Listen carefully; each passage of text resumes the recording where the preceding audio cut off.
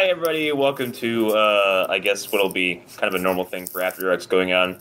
We're talking about spooky shit because we love it. And before we get right into the meat of things, because I just had everyone listen to a little audio clip for my entry for this. I'm Connor McGraw, and who else is here?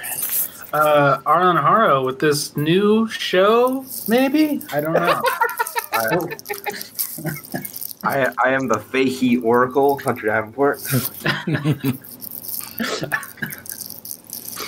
I'm Eric Fedorczyk, and I have been living on a farm raising 47 dogs. In Mexico.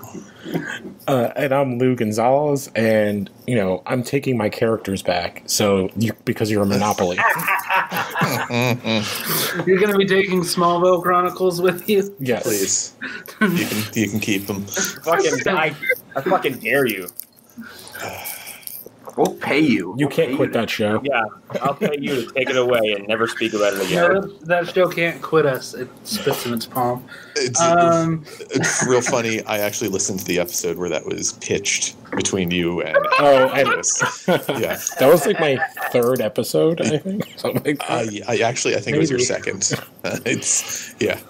Regardless, I listened to it recently. I'm like, oh god, that was the first Triple X. Yeah, isn't it fun to go back and find that germ of an idea and just and we just finished season 4. Oh my god. Originally, you had pitched it as like a 5-minute thing. Yeah, right. It was like a 10-minute thing per episode. And then Alan snuck up on you and shackled your ankle to a show that I wish would just go away. But it's immortal. But anyway, we're not talking about superhero stuff tonight. We're talking about creepy shit, and the approach we're doing to this is we all went and grabbed an idea, a concept, a story, an event, blah, blah, blah. We're kind of holding it to our chest until we kind of get a turn to reveal it and talk about it. Mine has already got a little head start because I sent everybody a voicemail released from at the time of the voicemail, a missing man named Henry McCabe. What do y'all think of the audio? Sounds. So it sounds like he's getting abducted by a predator. Like, yeah. Well, it Alan sounds. Silvestri's theme is playing and everything. It When sounds. I was in the Marines, they were working on aquatic werewolves. I got a giant hole And in my chest. That man was attacked by one of the test subjects from Aquatic Werewolf Camp 5. I've seen it. I've been there. They took down the second tower. Oh god. Sasquatches attacked the foundation. I don't know. Maybe it's because I was hanging out who I saw today, but it sounds like a bunch of like a meth head trying to kill someone. it does sound like he's tied up. It sounds like blood. Bound. It sounds What's like funny is gurgling. what Lou just said is relevant. Oh. Not here's the thing. Okay. I'll go back to the beginning of this. So this dude Henry McCabe, he was an auditor, I believe he was. Okay. And he was out drinking one night and got dropped off at a gas station by his friends. He was fucking drunk. I think he was in no condition to walk home. But they didn't want him driving. I think, and when someone's that drunk, I think you don't want to fight with them. And then just drops off the map. Goes off the grid for a while. And goes missing for 2 fucking months. Oh, so he's dead. I read about this. It's where the friend had his keys and friend wallet had his and all keys, that. and other friend had his wallet, and those two were immediately prime suspects. Right. So the night he goes missing, first of all, there's a phone call there's no audio from. He called his wife and was being kind of weird and said he had been shot. Oh. And she said she heard growls and grunts in that call as well. And then got this voicemail.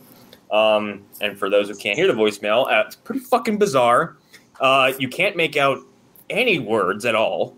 It's mostly screaming of high-pitched screaming, and then like a Wookiee growl. It's like between a growl and a gurgle. Yeah. It's weird sounding. And then there was a full version of this voicemail out on the internet at some point, and I even looked for it, and I found people saying, "Oh yeah, you used to be able to hear the whole thing," and every iteration of it is gone. Every single one. Yeah, only these fucking cut up clips exist with news footage on them. But at the end of the voicemail, I guess all the grunts, growls, and screams cease, and someone else says, "Stop it." And that's the end of the fucking voicemail. What? Stop it. Because if you hadn't mentioned the "stop it" part, my initial theory would have been that the Timothy Treadwell audio had become sentient and was out killing with the sounds that no one should ever hear. You should bury this tape. No, you should burn it. No one should hear this. You should freeze it in carbonite. Except after I remember who fucking Timothy Treadwell was, and I was like, "Oh, you're doing Werner Herzog." That's right. Very poorly at that. No, go eat your thumb. Eat your own finger. I did not find Nessie at the bottom of Loch Ness. But I did find a delicious shoe full of NyQuil. Doesn't matter if we are destroying this planet. And now I am in the Mandalorian talking.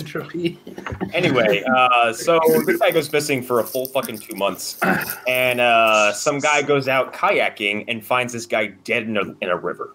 Oh, Right. all right. They do an autopsy. There's no signs of foul play, no injuries, no cuts, bruises, gunshot wounds, nothing.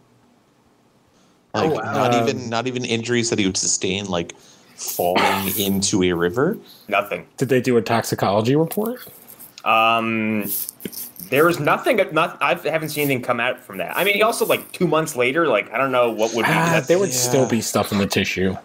Yeah, and in the stomach even. Yeah, stomach contents and Yeah, and they ruled his death as non-suspicious. Which What? is, I mean, given the circumstances, they said no foul play is suspected. Basically, he wandered off and drowned, and then got washed to wherever they found him. After making that bizarre ass fucking sound on that fucking voicemail, okay. You might. Wait. Did you say he drowned? I mean, likely. They said no sign of foul play. That's really weird. Yeah. But you can drown very easily in a 2 inches can. of puddle. You can drown a few inches of water. But if you're making those noises, you gotta there's gotta be foul play, right? No, Right. the thing is, if he's that drunk, dude, they ever release his history? He legitimately could have then gone and gotten some drugs and then got messed up He's and just on that. and just got methy. I found a Reddit thread about it, and it's on a fucking Sasquatch subreddit, of course. I typed Henry McKay voicemail, and it kicked me over to it just says Sasquatch, our Sasquatch. I'm sorry, our Bigfoot. So Bigfoot killed him. Is that what you're saying? I dealt with Bigfoot before. That was not the sound of a Bigfoot. He was done killed by a Bigfoot. No, that was a Nebraska Bigfoot. But was it the real one, or was it the $5 million man robot one that the U.S. government created? Yeah. Probably the robot one. I'm sorry, what? Oh, that's one of the most famous things ever. Yeah. Yeah, the $1 million man Fought the Bigfoot twice. He's in 2 episodes. Andre the Giant? Wasn't that Yes, Andre? one of them is Andre the Giant in the costume. And He also fights a bear that's revealed to be a robot, I think. I think that's the second Sasquatch episode. Sasquatch is in 2 different episodes. I didn't watch enough of that show. Apparently. Because it was always on after the Hulk, and I was like, I'm done now, and just turned the TV off. You heard dun dun dun dun. Yeah. But back to the guy who was killed by an aquatic werewolf. I mean, something in a were otter or something. Well, it boggles me that he didn't have any. I mean, and it was 2 months later, so his body obviously was somewhat decomposed. In the water. He wouldn't have any obvious signs of trauma that would have led him to fall into the water. I mean, I've been very drunk before. I've been very drunk so much that you fall down a lot, and it's the next day you might not know exactly how that happened, but you hurt yourself. The thing is also, if you're that drunk, how do you have the wherewithal to call someone let alone your wife, like your wife. Well, it could be he could be just also, hitting the most recent thing. It did say I found the thing. It says that he did drown, and the place was 4 miles away. Yes, Right. I think I'm coming up with a theory, but I want to keep on exploring what we do know so far before theorizing. Because I came across this thread on the R Bigfoot, and it was from a guy who works at a housing. He works with people with addictions in housing complexes, and he's made it a point to mention that people who overdose on GHB. Oh God. Yeah, which is a drug I don't know anything about. GHB is the original date rape drug, rape drug, and it could have like a million different things in it. And that goes with my theory, actually. And you usually you're supposed to take like, I only know this from listening to shit. I can't remember the comedian's name now, but he told a story about you're supposed to only do like a cap of a water bottle amount of it. Yes. Yep. Oh. And it could have heroin in it, speed, like it's like a mixture of a whole bunch of different crap. That's never good when like they're like only like see this the only drink out of a bottle cap. It was Tom Segura's "This Is Not Happening," and he took a swig of it from a milk jug. Oh. Yes. Good God. Which is funny because someone replied to this guy and said, I think he was at a house party and he grabbed a bottle of water that he thought was water, but it was someone's full bottle of GHB. Why would? Because that's how you sell it. That's how you sell it. They were selling hits of it. Yes, that's what you do. It's like a 90s drug. Yeah. No. His friend spent the rest of the night getting someone to help him puke up all of that because he was probably about to go nuclear, and he's lucky to be alive. Yeah, Christ. In the one I was talking about, the doctor literally told him, he's like, the only reason you're alive is because you're fat. Got him. Roast mode. But this guy who said he works with addictions posted some, he put videos up.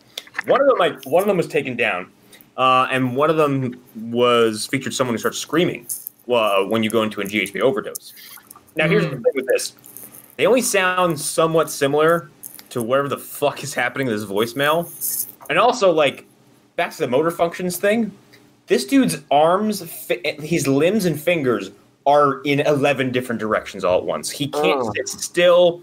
His arms are bending in ways he shouldn't be able to bend them. He's sitting in ways that look physically uncomfortable. Like he has no control over what's happening with his body. Well, maybe has his phone. He hits a button to call his wife. He starts stumbling. The friends don't drop him off where they said. They drop him off in this other spot because he's freaking out. And then it's somebody saying stop it to him when he's freaking out. Well, that's the thing though, with the friends thing. If I remember what I read correctly, the reason why the one guy who had his wallet was suspected was because he said, no, I dropped him off at this gas station. They had no video of him being dropped off there.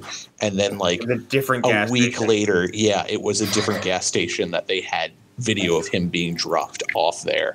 Yeah. And he was fine at the time. So I'm kind of wondering if he was so drunk he got what state did this take place in? Oh, if you know.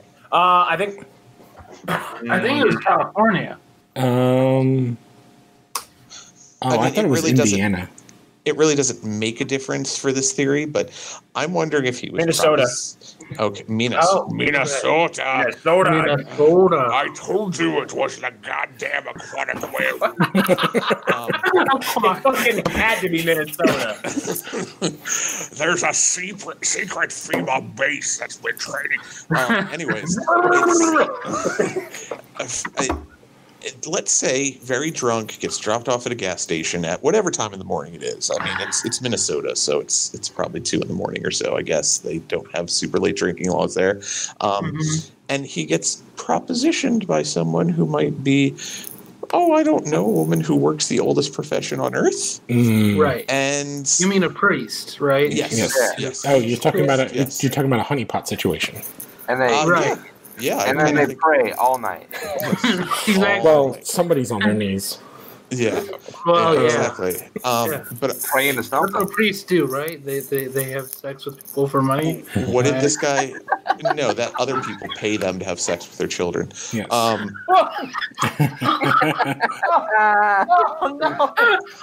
no! So what did this guy do for a living?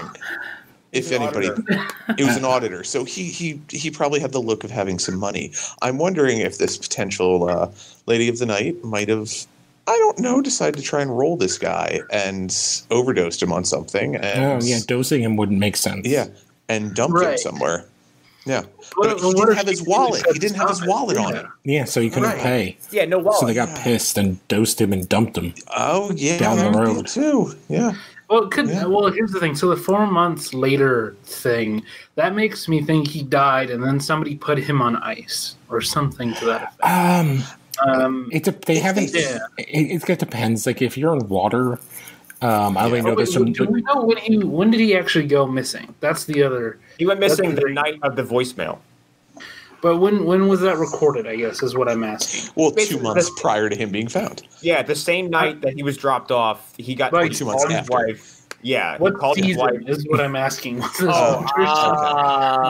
September 2015. Okay. It could be cold. It could be cold enough for like cold weather in Minnesota. Yeah, that's winter time. Possibly. Well, here's the thing: a body will like first sink. And then until it starts to biodegrade, then it gets filled up with gases and floats up. Yep. Right, but it's the winter in Minnesota. Like that stuff is going to get slowed down. So he could have been sunk body in a frozen lake. Well, it might not be frozen. It would just be like really cold. And 2 months later is November. Mm-hmm. So what if he was like? How long is he dead? Like. They were like it's probably way too long to decomp. That's the thing. Like I don't think there was a I didn't find a window of like approximate time of death in relation to when he was found. There's not a lot of great information. There apparently is a bunch of podcasts on this though. There's a bunch of weird shit about it too, because apparently like when the wife was later questioned, it was found out that she was withholding information. Mm-hmm. And was working closely with this like I can't remember the exact name, but they're like a Liberian community like group that helps deal with people who were either affected or were directly involved in the Liberian Civil War who were displaced, I guess. Oh, and they're like hunting those bastards. They're like in that community, they're like a liaison between the community and the police. And this woman worked very closely with them. And I guess people in the community are like, well, if he was involved somehow with like, you know, maybe someone from the old war found him, like something along those lines. Maybe it's connected to the Civil War. But I don't know. Like, doesn't really. So here's an interesting fact: his wife was in California at the time. Okay. Yes. Well, I think I read somewhere that they were getting a divorce. Which makes sense why she's in California and he's in Minnesota. Yeah. Which I do have to say, and I don't know why I know this, but like Minnesota is like it's like one of the places where they send a lot of African immigrants. Yeah. Because that's where all the guys that filmed I'm the Captain Now, they're all Captain Phillips. They all live in Minnesota. Yeah, Minnesota or Michigan. Yeah. I vaguely remember one of you guys mentioning that. Yeah. That's like it's a huge community specifically but they're, what is that, Somali? But like it is one of those places that like the Midwest in general is becoming for that type of thing. I'm sure these people are happy to be out of whatever situations they were in the countries they're originally from, but that's a real dick move to take people who are from a very warm climate and be like, here's Minnesota, fuckers, see ya. Here's the middle of goddamn nowhere where it's cold. Right, we're gonna move you to Detroit. And here's no. They're not sending them to Detroit. They're in Minnesota. No, they're Some of the people who are getting in, who are from like Central and South America and stuff. No, the people coming in through the I'm forgetting all the words today. I'm just and apparently how to present them. Oh God. The things that you speak with. Lift your arms up as one shaky.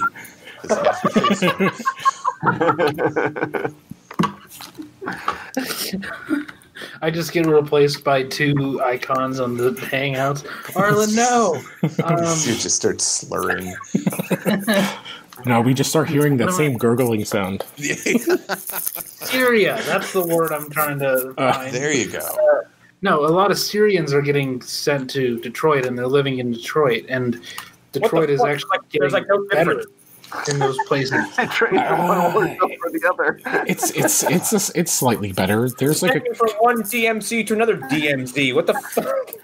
I don't know. Hey, there's less bombs, but there's more. Hipsters. There's less bombs, but there's more bears. Yeah. Right. Yeah. So, and actually, I read that for some reason, this case. And have you guys heard of Missing 411? Yes. Missing 411 is apparently this it's this umbrella of fascinating cases about people, specifically armed hunters, who just go fucking missing and are never found in several national parks and woods. Okay. It's national parks. Yeah, it's not just armed hunters. It's just across the board. I'm actually borrowing the first book from my friend's wife. It's with absolutely no evidence. There's one of the big places is actually like the Appalachian Trail, because people hike the entire thing and they just go away. And I guess there's a documentary coming out called Missing 411. No, it is out. It's on. It's on Hulu. Yeah, it's on Hulu right now. Oh, yeah, I gotta watch it. But there's supposed. I watched part of it before. It's not that great. There's a new one that's supposed to be coming out though. That's supposed to be better. And as a side note, one of my absolute favorite creepypastas is actually based heavily around that. The rescue. What is it? Search and Rescue Woods. Oh, it's so good. Yeah, they took a lot of inspiration from the Missing 411. It is or read good. Them at least. Yeah. Okay. I don't know if there's audio of them. There is. Mr. Creepypasta does it, and it's very good. No, it sounds bad, but it's actually really good. That name is horrendous. Anyways, back to your story, Connor. That's really kind of where this all ends, because there's been no updates ever since. And everyone just has theories, and no one knows what the fuck happened to this dude. That's so weird. But again, there's 2 minutes of audio in that voicemail. Yeah, it's all just that. And there is video of him being dropped off. So those guys weren't lying. So and and the fact that there's another voice that says stop it, and it's always been described as another voice, not his. I think he was identified as somebody else. Well, if it was his, I would assume that he's talking to himself and that he's sort of having a psychotic break induced by the drugs. Yeah, he could have always been given something at the bar, and his friends were just like, "You suck, you're too drunk," and he's not really drunk; he's tripping his balls off. Yeah, too. Yeah. I think he was drugged, and then somebody took advantage of him, and. Yeah, somehow he ended up in a river. Alternatively, the titanium teeth of the female aqua werewolf might be sharper than diamond, but they can also be so gentle as to carry a man to the water and let him drown.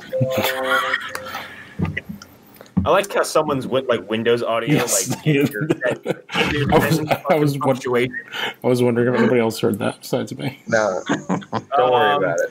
But that's it for my entry. There's no resolution to it. I was trying to pick a weird missing persons case, and I found there's one more. It was with this guy who I'll just skim over. I think he went to a town in England or I think in Europe. And was hung out there for a few days, checked into the local hotel, and kept leaving with weird purple bags, but never returning with the purple bags. Okay. And then a few days, and after a week of staying there, someone found him dead in the beach. Maybe got him. Sounds like he got involved in drugs. Yeah, that sounds very drug. Yeah, sounds like. And especially if you're staying at hostels, and he signed in under a pseudonym. Oh yeah. And I guess the last day he was there, he he checked out. Like, he did check out the hotel eventually, but didn't leave with any luggage. Yeah. Yeah, and there's video of him around town, too. Like, people scooped up, like, I think every piece of surveillance video of this guy in town. It's really bizarre, because he's hitting specific places. Yeah, it sounds like he's doing drug drops. Yeah. I do think that reminds me of, like, the craziest one, which everyone's heard of, was it the Cecil Hotel one? Yeah, like with the one. Yeah. Everybody knows that. Basically. Yeah. We've covered that here. Yeah, sure. Yeah, we did. Yeah, I'm just saying, it just reminds me of it. I wasn't picking it up. Fake fan. Very uncomfortable with all these white people yelling at me.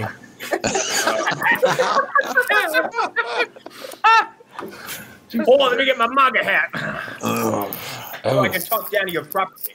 I was at a birthday party today with a bunch of South Jersey people that live by Atlantic City, and they were very interesting. Oh boy, how no.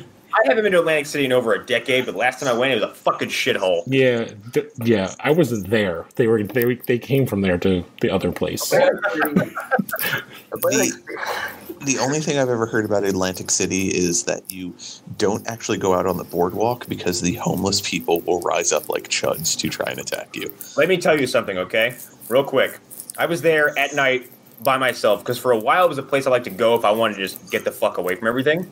Because I like that environment, and like for a while it wasn't like that when I was a kid. And even like as a young adult, it wasn't like that. But then like one night I go out there, and it's like dusk, and I'm walking along on the boardwalk, and like from the fucking shadows, a homeless man / crackhead like pops out of the dark, asking for change, but he's holding his change cup with his stump of an arm pressed against his chest in the cup. Oh, poor guy. I was like, who he's killed with a bicycle. But See, what you do there is that you put a quarter on the ground and you slowly back away. Come eat chicken under the boardwalk. But I couldn't quite make out what he said because I had headphones in, so I just kind of was startled and like quickly jogged away. I have all this raw pork. I was like, ah! Thank God this story doesn't end with Connor just like pushing this dude down and taking him out.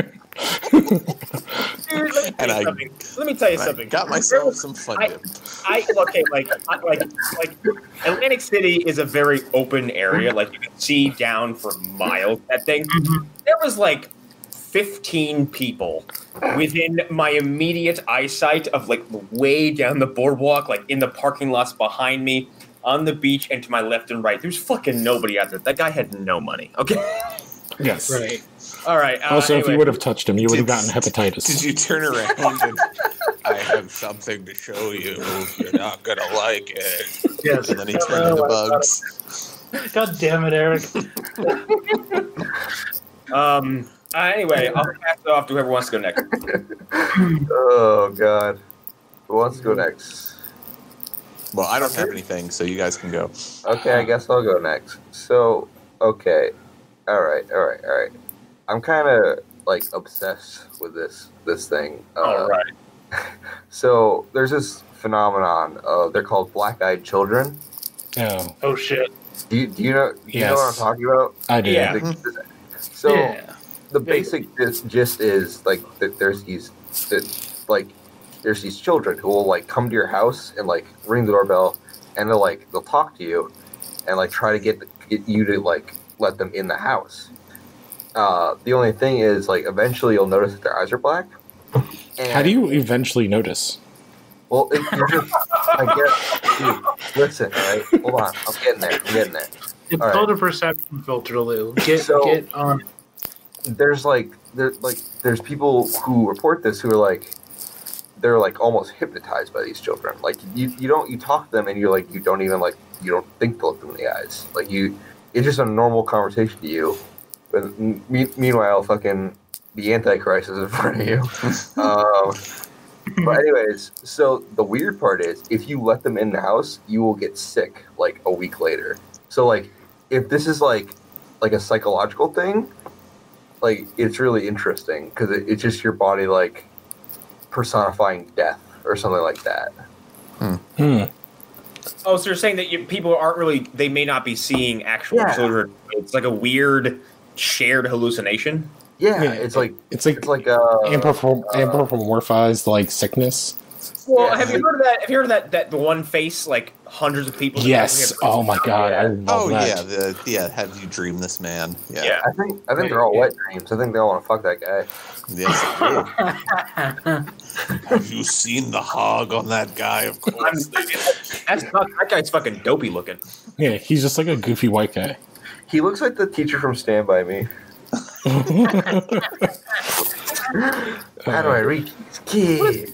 Specific reference. He does. He look at Wait, don't you mean Stand and Deliver? Stand By Me is about the coming of age story of boys going to find a dead body. Yeah, Stand and Delivers. Do you mean Edward James Olmos from like Battlestar Galactica? No, you know what I'm talking about. The movie with the teacher who's like, how do I reach these kids? Yeah, he's talking to Mexican kids, and one of them is Lou Diamond Phillips when he's 47. Yeah. It's like a 47-year-old dude in the class. Yeah, it's 47-year-old Lou Diamond Phillips, and he's trying to teach them geometry. Oh, like Ralph Macchio in the Karate Yeah. Kid. Yeah. Or Tobey Maguire. Tobey Maguire in Spider-Man. Or Andrew Garfield in Spider-Man. Yeah. Or Tom Holland. Anyway. I remember I've heard a lot of these black-eyed kid stories before, just from cruising around creepypastas, and I remember the one actually I read most recently was from that site that you had shared in the group chat, Connor. Graveyard Shift? Yes, there was the creepiest things that truck drivers have seen, which... Yeah, fuck off, no way. There was one that talked about, there were two little black-eyed children that wanted to get into his cab because they were cold and blah, blah, blah. And I don't remember how it ended exactly, but I just remember the black-eyed children being mentioned. Can I say, just like the last one, meth? That was where I was going to go with that story. Yes. Like I said, though, like a lot of it is like associated with like illness. So like it makes me feel like maybe there's something in our brains that like causes this. Can I bring up some... I've also read from Graveyard Shift. A lot of people share stories about people in hospice care or like terminal patients who talk about seeing men in hats. Like guys in like top hats, or like not like, I wouldn't say top hats. Like bowler caps. But those long fedoras. Like those fruit hats. Like a black suited vaudevillian looking guy. Like essentially my head. If that guy's taking me out. Oh god, so you see the specials before you die? No. See, I was thinking like Guys and Dolls. Yeah, like something out of their this time period, like something from a long time, like something almost like The Stranger in Red Dead. Yeah. Oh, shit. Well, do you think that's just their brains are like filling up with DMT and they're remembering like things from their past and childhood? Right. I don't know, because like there's weird specific things that a lot of people seem to experience or share, like in very specific circumstances involving illness and death. Can I ask a question with like these black-eyed children and these kind of stories?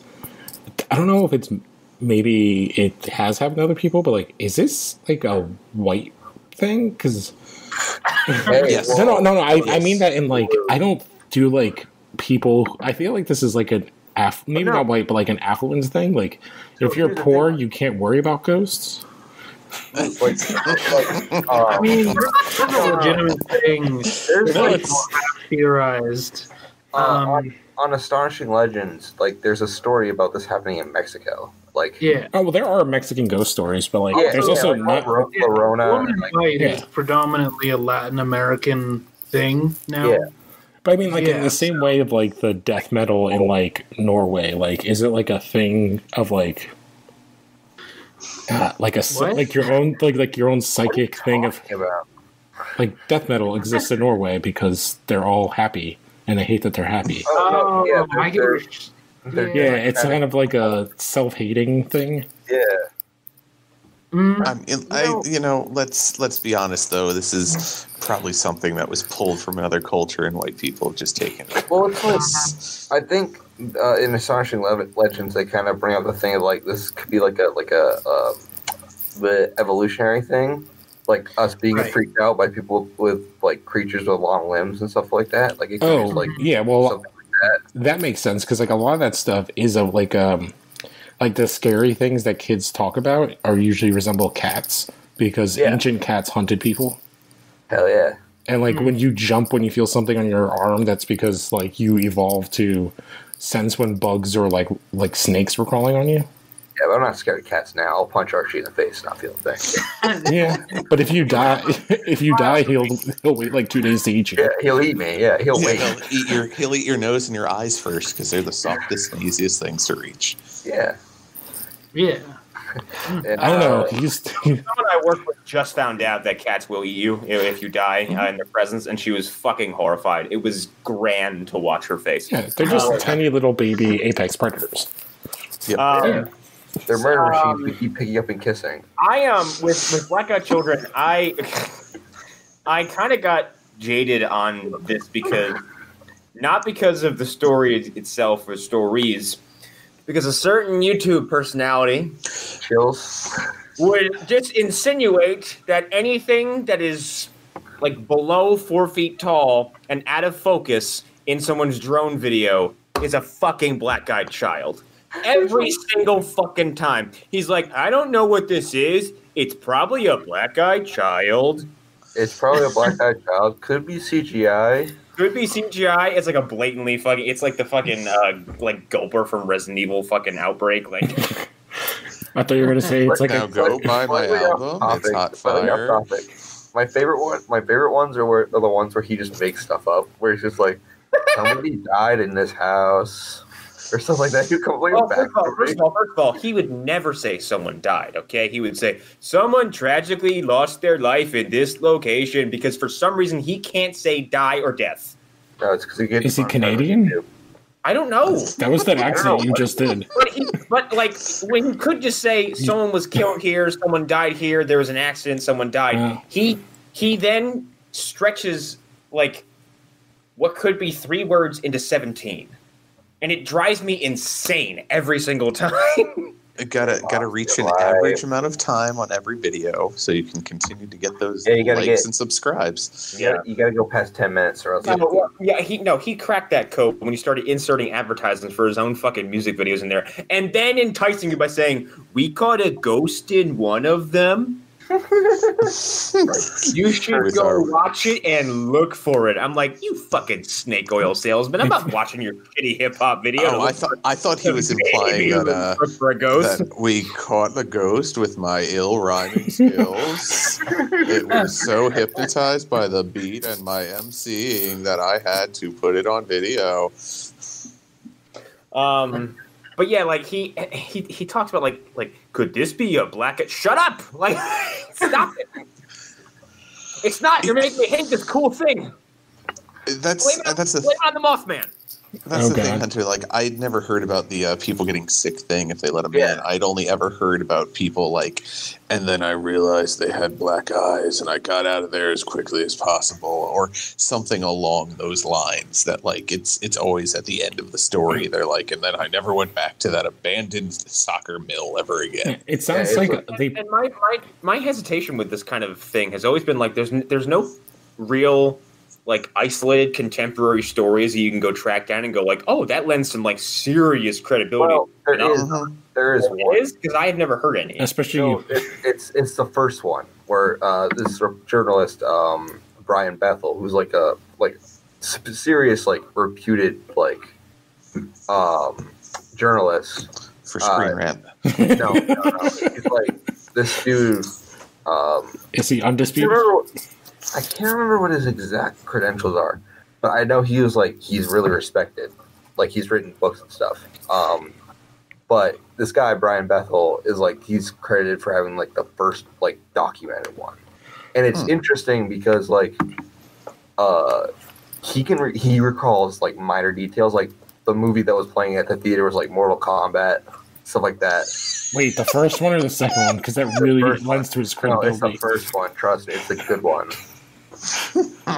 So he was jamming out to like do. Yeah, you're just in his car, just like thinking about reptiles, you know.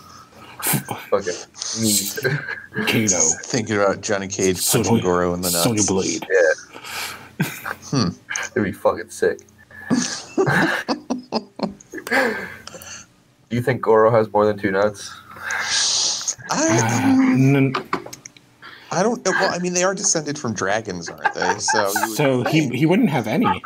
He would have like not a cloaca. The females would have a cloaca. Well, no, I thought the males had cloaca too. You would think. No, I thought that was the whole point of cloaca. All right, was Arlen, you should go. No, the cloaca is like a thing that the eggs and like shit comes out of, and then it like kind of squats over them and fertilizes. But I thought also male ducks had cloaca. Yeah, well, all right. Okay, let's go back to black-eyed children just a little bit. I'm so sorry I started that. Okay, so he's. Can I just say? To go on way too long. I was just testing. I googled his name. He worked at Reporter-News. Wait, what? Okay, whatever. Okay. I am a reporter for what? The news? No, it says he was he was a columnist at Reporter-News. They talk about it in this Dungeon Legends episode, which you should all check out. So I googled his name. The first thing that comes up is Brian Bethel and the Black-Eyed Kids, historic mysteries, and then there's like nothing else. It's like restaurants in Bethel, Maine. Oh shit! He's a black-eyed child too. He's a black-eyed adult. Thank you very much. Yeah, and like my thing is like, it's funny I invoked the Mothman earlier because when people think of the Mothman, like, oh, you can pinpoint a very specific moment in history where something awful happened to hundreds of people, and everyone's like, yeah, we saw a weird red-eyed black thing over the fucking bridge, and people got weird phone calls that week, and people were having weird dreams that were coincidentally shared. There was an Asian man named Apple driving around town. I don't understand that joke or reference. Okay, the Mothman thing has some weird fucking Men in Black like sightings. Yeah, well, I think really my favorite part of Men in Black is that a lot of it is probably UFO people that are showing up in suits, and those are the actual Men in Black. Yes, so good. But yeah, is there anything else from the Black-Eyed Children you want to bring up, or? No, I'm gonna punch one in the face if I ever see one. Yeah, that's what I say. If you saw one, wouldn't you just like kick it in the head? Yeah, I would just close the door. Also, can we come in? It's a Chucky thing, you know. Yeah. Also, with the advent of like video doorbells, wouldn't there be any sort of recording? Well, no, because they didn't exist back then. Obviously, Lou. God. Back then when they invented doorbell cameras, what, like last year? Like last year. I'm really hoping they finally realize they should kick out Fergie and get back to recording real hip hop. I was holding back Black-Eyed Peas joke the whole time. I almost said it before. Who's your favorite Black-Eyed Children? Mine's will.i.am. Mine's the one that's actually blind. Mine's the one that dances. Apple the app. He's blind. I'm glad you know more names than just the first two, but will.i.am and Fergie, because I don't know who the fuck those two people are. There's another one. I don't remember his name at all. Well, they've all except for the blind one have been in movies. Yeah. He was in Chun-Li, and then who's in a worse movie, him or what's his name being in Wolverine Origins? will.i.am. Yeah. He plays Wraith. He plays Wraith for some reason. Probably Wolverine because people remember that movie. Yeah. Anyway, who wants to go next? Yeah, I can go. Okay. Mine's not spooky. I will. Yeah, that's fine. Mine is kind of on the edge. So we'll see. And I'm just going to start by reading a article or like the beginning of a little subsection of a Wikipedia entry, and what I'm talking about will be obvious once I get a couple lines in. Some of the witnesses stated that they observed a woman in a polka dot dress in various locations throughout the Ambassador Hotel before and after the assassination. Yep. One witness Kennedy campaign worker Sandra Serrano reported around 11:30 p.m. she was sitting outside on a stairway that led to the embassy ballroom when a woman and two men, one of whom Serrano later stated was Sirhan, walked past her upstairs. Serrano said around 30 minutes later she heard noise that sounded like the backfire of an automobile, and then saw the woman, one of the men running from the scene. She stated that the woman exclaimed, "We shot him! We shot him!" According to Serrano, when she asked the woman to whom she referred, the woman said, "Senator Kennedy." So that's a lot of information up there. And if you're wondering who the subject is, Senator Kennedy. Yeah. So this is JFK's RFK. Yeah. Oh shit. Okay. Yeah. I wasn't sure. You said Kennedy. I was like, oh, this is JFK. He mentioned. You didn't hear him say Sirhan? Yeah. Sirhan. Okay. Yeah. I wasn't. I wasn't sure. Yep. Yeah. The minute you said the polka dot dress and was seen at the hotel, I'm like, oh, I know which one you're talking about. See, I know. Honestly, I know jack shit about this one. Yeah. Oh, okay. So this will be interesting then. So our subject is that woman. She is the woman in a polka dot dress, and as I was looking for stuff to talk about, I was like, what's one that's sort of on the line of some other stuff and maybe has some answers to it. And the woman with the polka dot dress is fascinating because no one knows who she actually is. They never found out where she came from, who she was working for, but there's a lot of evidence that suggests that she is a real person and that she is one of the people responsible for Robert Kennedy's assassination. So she worked for J. Edgar Hoover? Maybe. She might have. Well, see, that was... Oh, go ahead, Arlen. Go ahead. This is yours to tell. Okay. Well, yeah. So, and I'm just going to lay out the basic premise before I fill in other details. But the basic premise of most conspiracies about this story is that Sirhan, who is the person who's in prison now for shooting Robert Kennedy, that he was under some sort of trance or hypnotism at the hands of this woman. It's like Manchurian Candidate kind of thing. You're right, yes. And that it was basically part of some larger government conspiracy or just maybe an organization. This is just the plot of season 1 of Agents of S.H.I.E.L.D.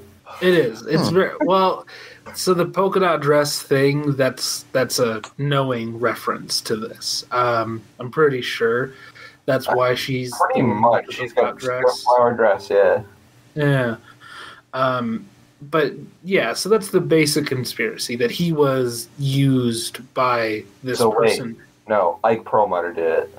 Yeah, Ike Perlmutter totally did it. That makes sense. No, that he would, really does work. He would not use a woman. He wouldn't think that Sirhan was Palestinian, and his reasoning for killing RFK had to do with Israel and Palestine. And it wasn't even that it wasn't even that Robert was actually doing anything necessarily. It was just that he was talking about it. It's that he was addressing what was going on. Oh, so okay, cool. And that's kind of flimsy. So if I was an Israeli person trying to deflect the blame from Israel being responsible for this assassination, I would make the killer a Palestinian. That's what I would do. So that makes a lot of sense, actually. Yeah, that's what you do. Yeah. So we might have actually stumbled onto the real person who was the third man, as described. See, go ahead. Do you have more you have to say? No, I'm actually interested in what you have to add because it might lead into something. Well, it's not a whole lot. The one other thing that was interesting was that Sirhan and what's his face? Lee Harvey Oswald were actually at the same military base at the same time for their training. Which is also where Lee Harvey Oswald supposedly was indoctrinated under MK Ultra. But the other thing with the polka dot dressed woman, what's that, Hunter? I said not looking good.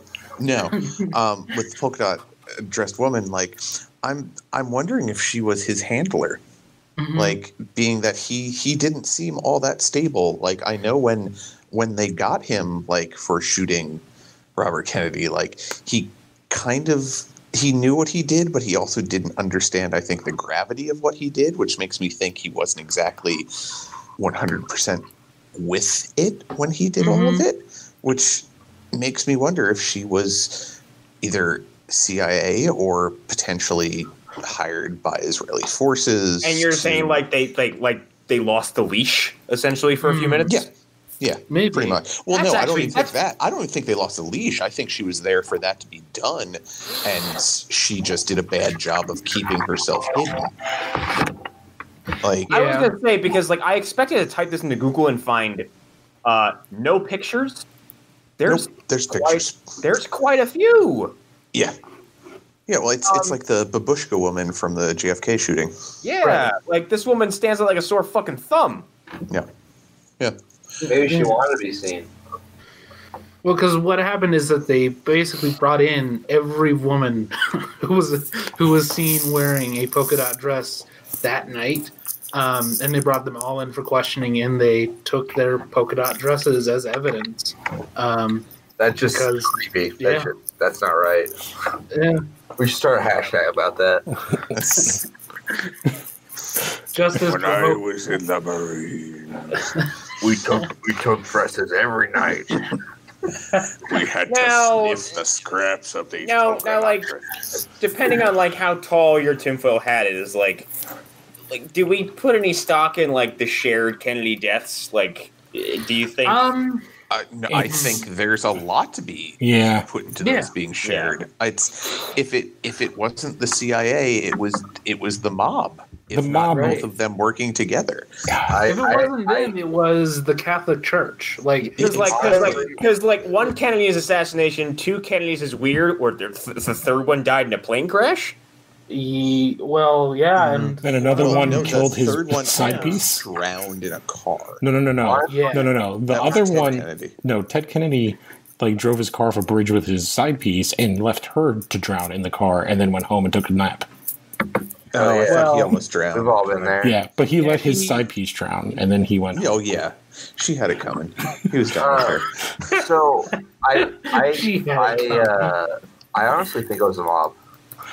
Yeah, I think it was a it combination. could have been. I think So, it's so this is interesting that you're saying the mob, because I did like a minor amount of research, and I'll just jump to this because it's fascinating. And Hunter, I think if you listen to up to a certain point in the last podcast, you might know what I'm referring to. But there's an interview with Sirhan. I can't remember if it's very early or if it's very recent, where he's talking about what she said to him or what he can make out from his memory. And they were meeting in a coffee shop, and she says something to something similar to, "They'll probably hurt me if they find out that I'm doing this, if they find out that I'm involved." And then at some point she says something about being involved with the Rosicrucian Order. The fuck is that? It's magic. It's like spiritual Christians. type They're Well- they're tied to the Freemasons. To an Yes. extent, if I remember correctly. They are where, like, was it Crowley came out of? It's a funny thing because when I was looking for stuff, there's actually Rosicrucian, not temple, but pyramids that were built in Bucks County, PA. Oh, nice. Hell That's yeah. fucking I think weird. those kids brought one. Yeah, look it up. Look it up on the Weird PA website It's- from the it's guys just who did the tricky. Weird New It's Jersey set. Right. If you look at like into the mob connections, like, I don't know. I feel like that's the most likely scenario. Here's my read on it personally is, after hearing the Rosicrucians thing, it makes me actually think that the church had some involvement in this. Okay, But I think everybody had something to do with it. Yeah. Yeah. But why? My thing is like, why them? Like, what did the? Because it seems like it was like a over time like a 3-pronged attack. Like, because you got JFK, and then this happened, and then what was it? Robert Kennedy was this Junior who died in the plane crash? His son, yes, JFK Jr. Yeah. It's not just, so the Kennedys, I think it's just those two. It's the two main Kennedys, but the third one that kind of has to be involved in here is MLK. Yes. And the three of them are often put together. They're sort of in a triumvirate in history. And there's one person that connects the three of them. Right. Which is J. Edgar Hoover. Yep. Right. Yes. In his I think pretty sundress. That's why I think the government was he the lady in pink? Was he the polka dotted lady? Oh, that's a new twist. That's good. Yeah. Yeah. No, go ahead. I was going to say, there are certain things that we know to be true. We kind of know that Project Paperclip was probably bigger than we thought it was. Yeah. I also read that like the Project Paperclip was when we took over the German scientists, right? Yeah. We took a bunch because Russia was also doing the same thing. I also found out, and Hunter, you watched the same podcast, so you should probably have all the information I have. That woman who was on Joe Rogan's podcast who had those books about what was it, Bill Lazar? What that guy like? Yes. Bob Lazar. Bob Lazar. Bob Lazar, her talking to like retired CIA assassins and stuff like that. Yeah. Oh shit, where was I going with this? Fuck. I just lost my train of thought. It's gone. Oh no. The woman on Joe Rogan. Okay, well I'll take over while you think about it for a second. I think my point was though that part of how they got some of those Germans here. Oh, okay, got it. All right, it's back. I didn't know that we didn't take you worked at this, in a lab in Germany. Oh, no. The fucking Nazis put us on the moon. Yeah, no. Yeah, NASA Werner von Braun would have been part of the Nuremberg trials. What gave him away and started giving Nazis away in NASA was their dueling scars. Right. Well, also there was a town around there called Germantown because they all brought their families over with them. Yeah. And the town had signage in German. Their shops were all in German. Well, after World War II, just living in that town is like, oh shit, they're here. Well, you fall asleep in like 1939, right as rumors of war are starting. Well, you have that and at the same time.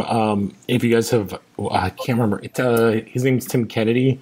He was a MMA fighter, but he was also in the army. He has a show on History Channel, and they went to Argentina, I believe. Oh, the fucking boys! Right. Yes, and there's a town where they're all blonde-haired, blue-eyed people, and all the signs are in German, and they're basically not even hiding the fact of who they all are. Oh yeah, they have Nazi memorabilia. Yeah, well that's where isn't that where Mengele died? Right, he had a heart attack while he was in the ocean. Yeah. Heart attack, and they got there because of the Catholic Church. So I think my larger point was that all of these entities that wanted Kennedy dead, they are all in some way connected. The CIA's predecessor, the OSS, was working with the church to get Nazis into America and to get them to South America. The mob, La Cosa Nostra, they do their money and their loans through the church, through the Roman Catholic Bank. And they were also pissed at Joe Kennedy because of the whole bootlegging stuff. Yep. Which again connects us back to the church. And then, wasn't Joe Kennedy also a union breaker? Yes. Yeah. Yes. Yep. Yeah. They in general. Also, here's the thing: they were two Catholic politicians before Vatican II. I think it's before Vatican II. Yes. No, I believe you're correct. It's before Vatican II, and for those who don't know what that means, Mel Gibson and his father moved to Australia because of Vatican II.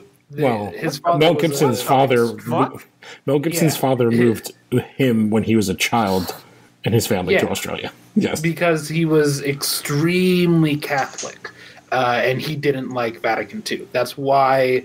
It's much more conservative. Let's be honest, Mel Gibson's dad also didn't like a lot of other things other than. Well, that's true too.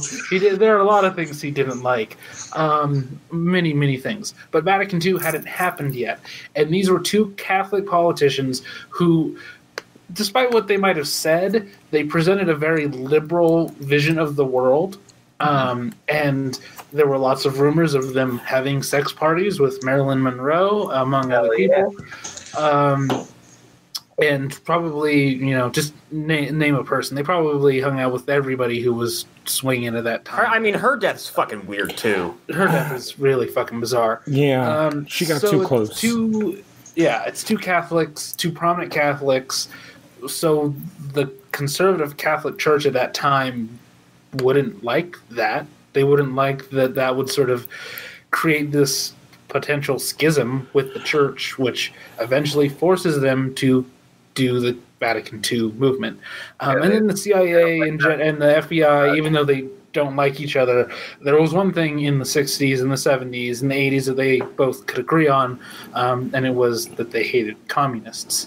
Or anybody that could lead Americans towards a more communist viewpoint of the world. Well, yeah. They also hated minorities and liked flooding their communities with drugs. So it depended on the minorities and how they felt about communism too. That's true. Because they had very good connections with the good Cubans. The other thing to keep in mind with the CIA was that one of JFK's big things, and his brother as well, was he was trying to dismantle the CIA. Like that was one of his key Well, the CIA and the FBI, because government funding without sort of honesty, without very clear understanding of what they're actually doing with that money was also a big part of it. Which is why Hoover hated them. It's like when JFK was killed, he literally just called RFK and was like, the president shot, and hung up. That was all he said to him. Yeah. So I don't know where I was going with this. I did want to just bring up a couple little things about the actual murder itself that's just kind of weird. And I will read from this. As Kennedy walked through the pantry area on his way to brief journalists, Sirhan appeared in front of him and opened fire. Experts said the fatal shot to Kennedy's head came from behind, just a distance of 1 inch. 2 other shots went into his back. The hotel assistant maitre d', Carl Uecker, who wrestled with Sirhan, said, "I told authorities that Sirhan never got close enough for a point-blank shot. Never."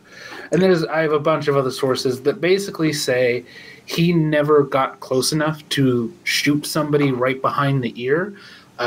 He basically would have had to have been hugging Robert in order to get a shot like that, and to get it as perfect as it did, because it didn't go through his face. We have actual pictures of Robert Kennedy's face, and I would say I'm looking right at him, and he looks conscious. That's the weird thing. Well, it was probably a very small. Well, I don't know. It was low caliber. Yeah, because you want low caliber, but still, want low caliber. If it wasn't aimed in exactly the right way, it would have gone through his face. Yeah, he wouldn't have a face. Well, the point of a low caliber bullet is to get it through the skull and then not enough energy to exit it, so that it just shreds the brain inside. Yeah, it'll just bounce around inside the skull because it used all of its propulsive force going into the bone. It's actually more deadly to use a small caliber than a large caliber for those kind of shots. Right. Mm-hmm. Well, yeah, through and through, where it doesn't hit any organs is kind of an ideal situation because nobody has to take a bullet out. Yeah. Except when the Greys use smart bullets made of titanium. When they use their moon laser. Anyway, my point is, Sirhan did not bend the bullet after training with Angelina Jolie. Okay, so we have 2 Kennedys who are both killed by fucking magical bullets, is what you're telling me. Right. Yes. It's some weird, bizarre Our government sucks at this. Well, it's the JFK one can be explained in ways if you just add bullets that they just got rid of because they didn't want to admit it. So one of his secret security people definitely shot him. That's almost confirmed. They just JFK? Yeah. That. Yeah, like 'Cause there's, one like- of his agents, he had his gun in his hand, and he looks very, very like angered by something that happens. And there's a sound that happens right as his hand sort of jiggles on his gun a little bit. So the second bullet was most likely accidental friendly fire. Mm-hmm. That sucks. But Well, that's because, like, if you look at all the casings they grabbed, they're obviously not the real casings. And they just did a lot of cleanup to be like, because they were so embarrassed. right, Well, and it's the kind of thing you just don't want getting out. Yeah. Understandably. Yeah, and Brain matter? I saw Joe Rogan bring that up. He's like, "Oh, a fucking perfectly shaped bullet you pulled out of someone's skull? My ass, you did." Mm-hmm. Well, that was the one when he had Mike I mean, Baker on, the ex-CIA guy, and he was like, yeah, that's the one that even on, like, Yeah. The great. Well, there was a. I wanted to find the photo real quick, but there was a photo of LBJ on. I can't remember. is it Air if it Force was One taking the- a shit and talking to reporters? No, and not pissing on someone's back either, or talking about how he needed more space in the crotch area for his pants. No, there's a photo of him like shortly after the news had been delivered to all of them that the president had been shot or was dead, I think, and He's you like see smiling. you see a guy behind him winking and smiling, like, which I need to find the photo. It's Yeah. Well, the creepy part is that Jackie is also in that photo, and she is. Well, she looks like the way you would expect her to look. Yeah, she's covered in his brains, isn't she? No, this Yeah. is someplace else. This is Oh, a black and Okay. white photo. I'm not sure. I need to find where it's from before I say anything more. well, about there is a that photo of exactly. him looking very cheeky, and she's in the frame, and it's very, he's Oh, not this in was- the right yeah. tone. It's while he was being sworn in as president. So, all right, that was misinformation that I had about whatever because somebody was trying to claim. Oh well, wait, he was being sworn in on Air Force One. Yep. Yeah. I forgot yeah. about Like that. it happened immediately. Like Well, why that's I'm how saying it has to. That's why I'm saying Jackie was still covered in his blood. I'm pretty sure anyway. Well, here I found the I think photo. I think I read a story saying she had it in her hair. Ew. Ooh, yeah. Well, brain and blood is hard to get out of hair. So right. I would know I was a Marine. No, you're Anyway, I you're a think frog this, man. I think this polka dot woman, she might have been the person who did the other shots. But the question then becomes: there were witnesses in the hallway who never saw her there, who never saw those other shots to the back of his head, or so on and so forth. So I guess the question is like, where did those shots come from if he never got that close? How did those people not see either the polka dot woman or the other man, who's never really heard from again after Miss Serrano's testimony? Ghost did it. Eric, that's a fucking very telling photo. Mm-hmm. yeah. It could be just like a weird shot too, like the guy's like It could be. about to sneeze or something. What if he just doesn't have a right eye? That's a possibility. Could be. He was putting his eye patch on. Yeah, that could be. Yeah, I have theories. I think it might have been. I think the most obvious one is that all of those people were just in shock and they just don't remember her being there.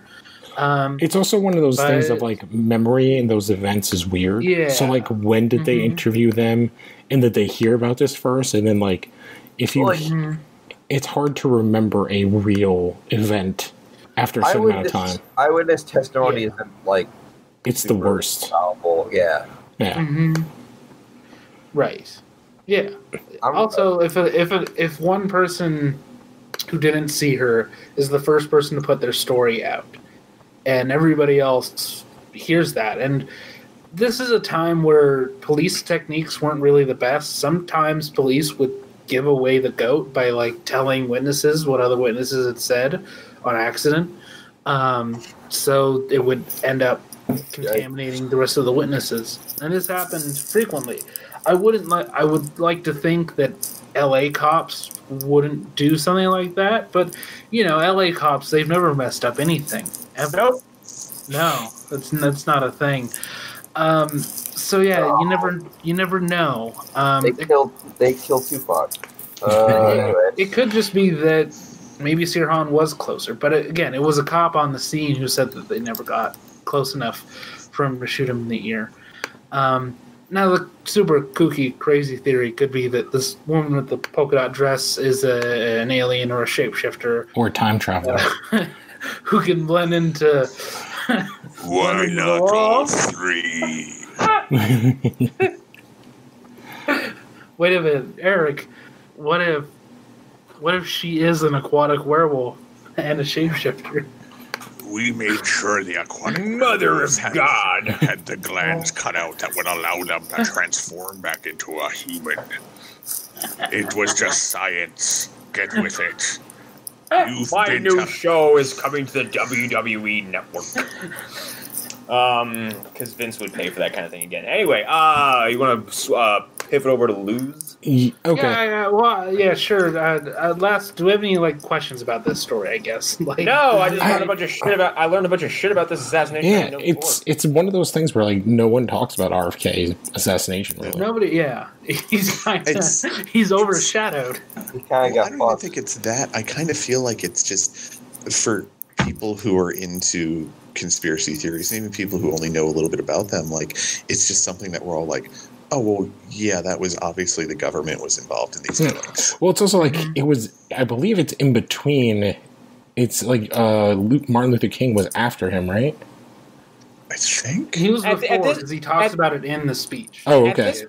At this point in the timeline, if someone came out and just declassified, every shred of evidence regarding, those assassinations, and, even if no one did any fucking jail time, and someone just came out and said why they did it, one, I don't think anyone's alive at this point to try. Yeah. Mm-hmm. Two, I think most people are less concerned with, justice. They want to know what the fuck the purpose was.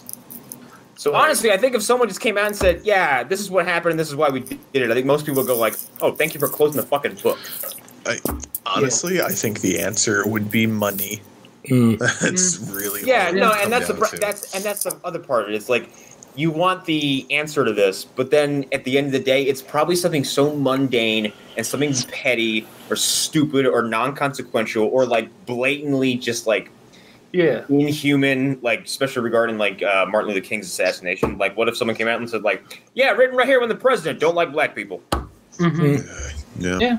I think it was to maintain the status quo. I think that's the overriding answer. Well, that worked out so well for them. Change bad, grr. Because the '60s at that time, it was scary if you were an ultra conservative. It was a powder keg too. Yeah.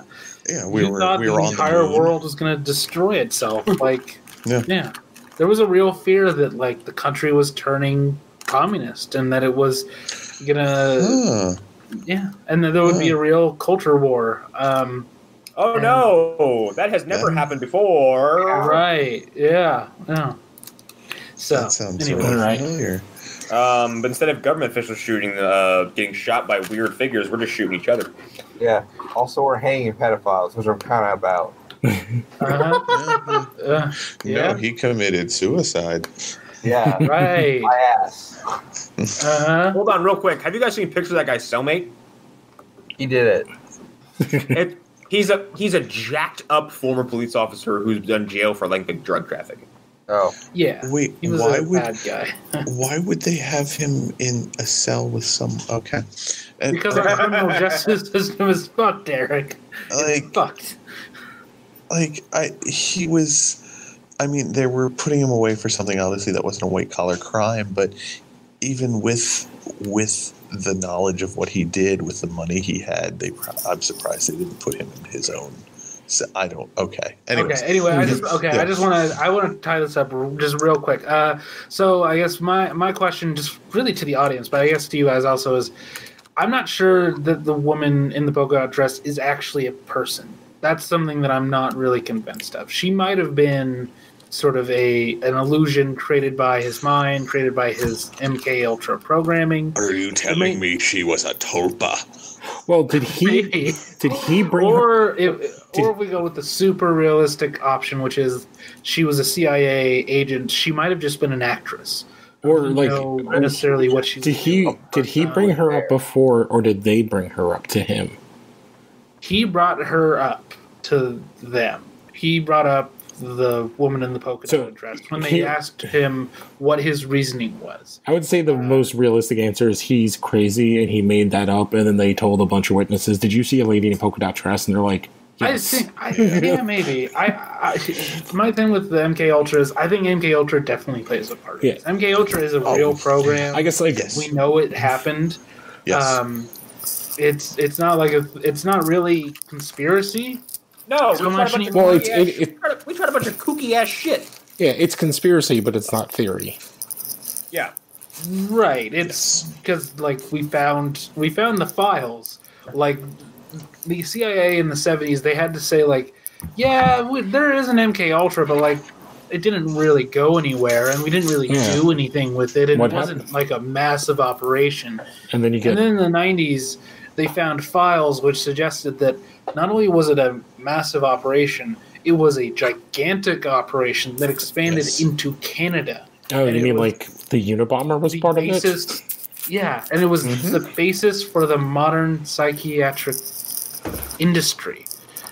Just about everybody at the beginning of modern psychiatric care, they were involved to some degree. So, Hell yeah. Yeah, MK Ultra was definitely real, and there were definitely people who were taught to assassinate people or to do things against their will. It's connected to acid, because acid was originally created as, or LSD was originally created as something to be used by shrinks and psychiatrists and psychologists as a way to help open up their patients' minds. And the government got a hold of it and realized, wait, this is an easy way to mind control people if we use it the right way and put in the right chemicals. Yeah. So we can go down a completely different road with all of this too. But MK Ultra was a lot of it was about LSD, very powerful LSD. MK Ultra can definitely be an episode all its own. Like Courtney Love was on LSD as a child, and then she ended She ended up in England, and she was the very, very, very young girlfriend of guys in the music scene there who ended up breaking up their bands and fighting with each other before moving to Seattle, or not Seattle, LA, and then eventually marrying Kurt Cobain, who ended up dead years later. I wonder if any of this is connected to her being on LSD as a child. Courtney Love was a MK Ultra assassin. I mean, I don't believe it. Like me. There's no proof that she wasn't. So I mean, yeah. Okay, I think we go to Lou's thing now. So was Courtney Love an MK Ultra assassin? I mean, sure. I think she was. You can't convince me otherwise. So my thing is kind of, we somehow tangentially touched on it a bit, but I am always super interested in, it's like two subjects, but I'm going to concentrate on one, which is like genetic memory. Also, you guys have been talking about Assassin's Creed a ton, so it's not that it's that. Is someone scratching a dog? I am scratching my foot. Scratching a dog. I just heard like a scratching motion. So like, I don't know, to me, I am terrible at science, but like the idea that like certain, not just like, but like memories, like kind of, like we were talking about with like kids being afraid of those scary faces, kind of like is this like dormant thing in our heads. And it's like proven that it is, you can actually teach, I think it's like they used worms, and it's actually what Alan Moore based his Swamp Thing run on, is like the experiments they were doing on worms to prove that they could pass down genetic memory from one to another. Mm-hmm. Yes. And it is just like the craziest thing ever. And they say that it's basically part of like evolution, and is one of the reasons we are such a dominant species is because we're better at it. Because it's the reason that we're scared of spiders in the womb before we've ever seen a spider. Yes. But it's also how we build. Before we've ever seen a spider. I hope there's not spiders. in there. Yeah, but like it's also how we build on technology and stuff like that, because when you're a little, like, think about how like kids are so easily adaptable to technology now compared to people who are older, and like, is it because they're getting it younger, or is it because it's kind of built off of, and it pulls from the other thing I always love, which is the collective unconscious, which I think the two kind of connect. I'll go one step further. If we gave kids from the 50s modern Lego sets and toys of that kind, and like those toys you can buy for kids where they get to build real motors that actually like work if you give them like batteries and stuff. If you give those to kids at that time, most of them wouldn't be able to do it. Most of them wouldn't be able to use it, except for some very, very smart kids. Toys, at least in that arena, have gotten far more sophisticated, and I can't help but think that part of it is built up genetic memory from kids who had engineers as parents, or that sort of. But maybe having. I honestly have a question pertaining to this, and actually our pop culture bubble. But like, I don't know, what was your first fucking memory of Batman? Do you have one? Right. Or does it feel like you came out of the womb knowing who the fuck he was? Well, that goes into the whole like when I think of it, I try to think back of like Batman and Spider-Man. Those are two where like I don't know if I learned about them or if I just knew what they were. I couldn't tell you. It depends. Like, how many of us here are the firstborn kid or only child? Because I'm second. I'm the second. Yeah, I'm the second born. Yeah, I have too many siblings. Yeah, so like it's hard to say because it could have been with your siblings already. Like, could have had something. So that's like, but to kind of go on, it's more like at least when I think of it, it's like those building blocks of like, oh, we go from this one piece of tech to like another. Like, kids don't know how to, like, how quickly, like when you learned how to drive, like how quick did it take to really get behind a wheel and figure that out?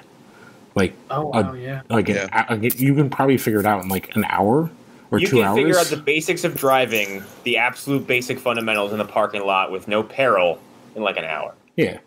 But like, and what, 2 generations before you, maybe 3, like that's impossible.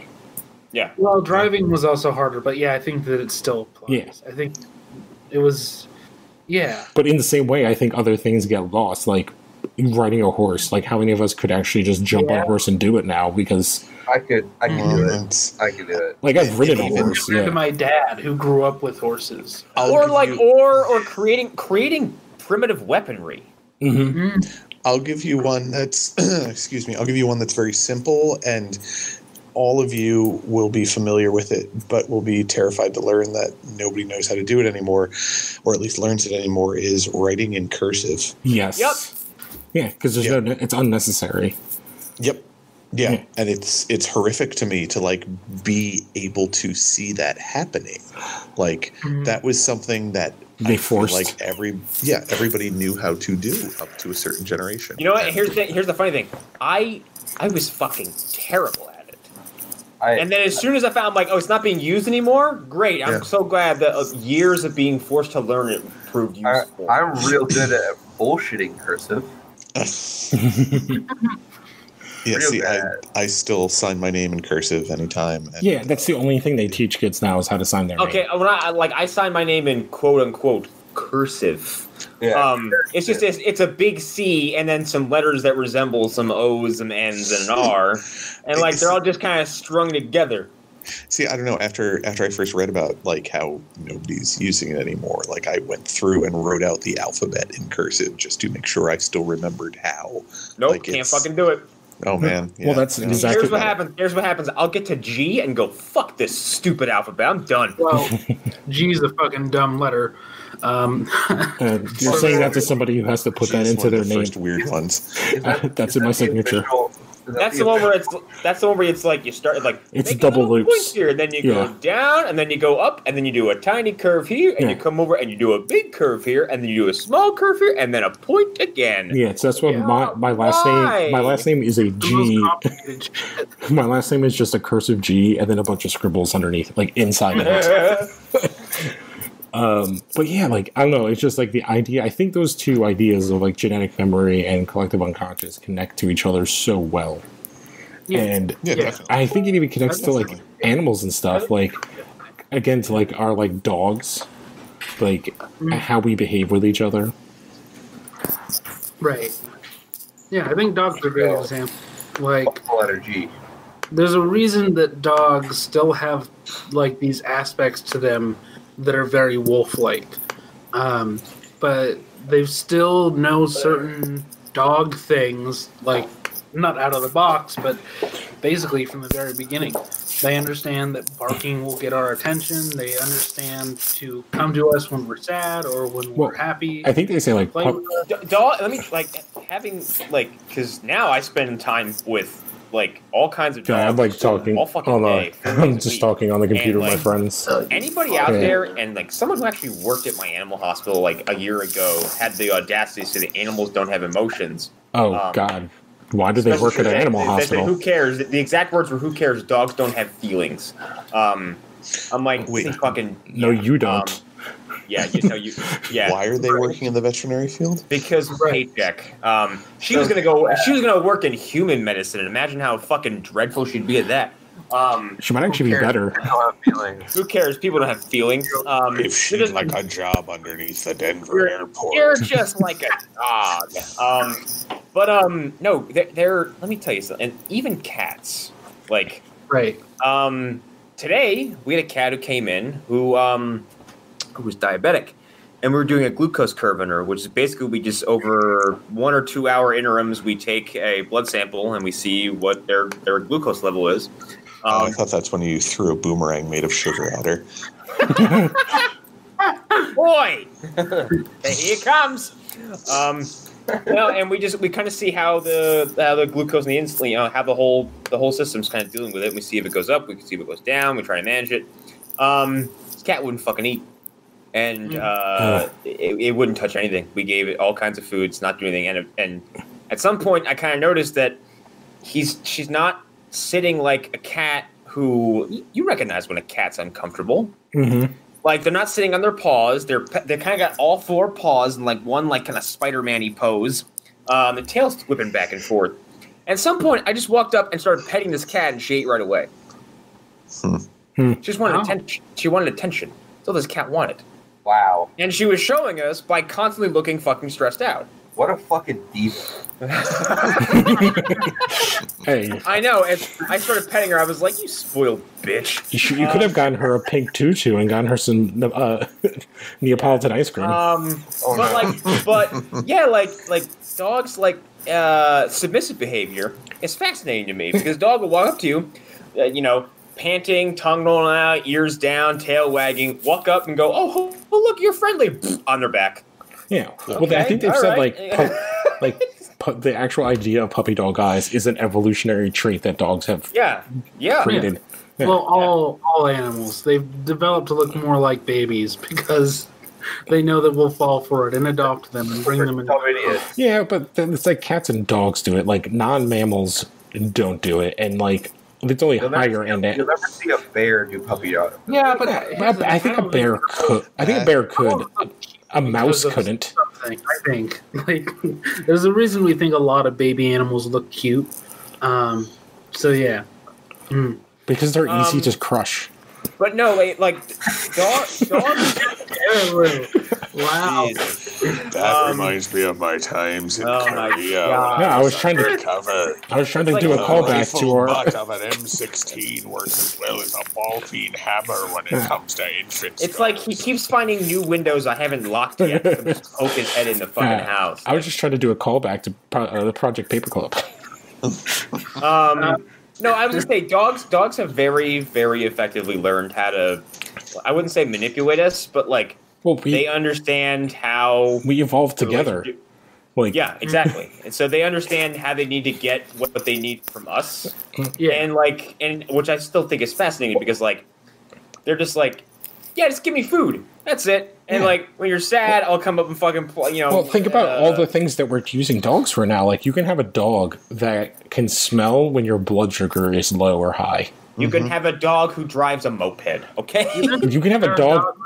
wiping out stomach cancer. Yeah, there's a dog that can tell you that you're going to have a seizure soon. Yeah. You can have a set of 3 Cane Corsos that can take out a nuclear sub. I used to have a Cane Corso when I was a child. And if you want to learn about how humans and dogs evolve together, you can watch the Sony movie Alpha that came out last year. Okay. A pack of 32 English Mastiffs took down Damn it, Tower Jesse! 1. Get out of here for 5 minutes. Just like you hear him, his voice getting quieter as like 2 men drag him down the hallway. You can't take me anymore. You'll never be able to stop What me happened from if I ever broke talking free about from any his of restraint? I'm the body. You can't do this to me. Hurt the body and the mind will transfer itself to the collective unconscious. But you said like spiders, but like, yeah, we're all kind of like, there's lots of like weird primal shit that we're all kind of deeply afraid of that like, It's just innate. we may not. Yeah. Yeah, exactly. Spiders specifically, it's because of them not resembling anything else really on the planet. That's the whole idea of arachnophobia. That's crabs, spiders, and that's really about it. Those are the 2 main things that look like that.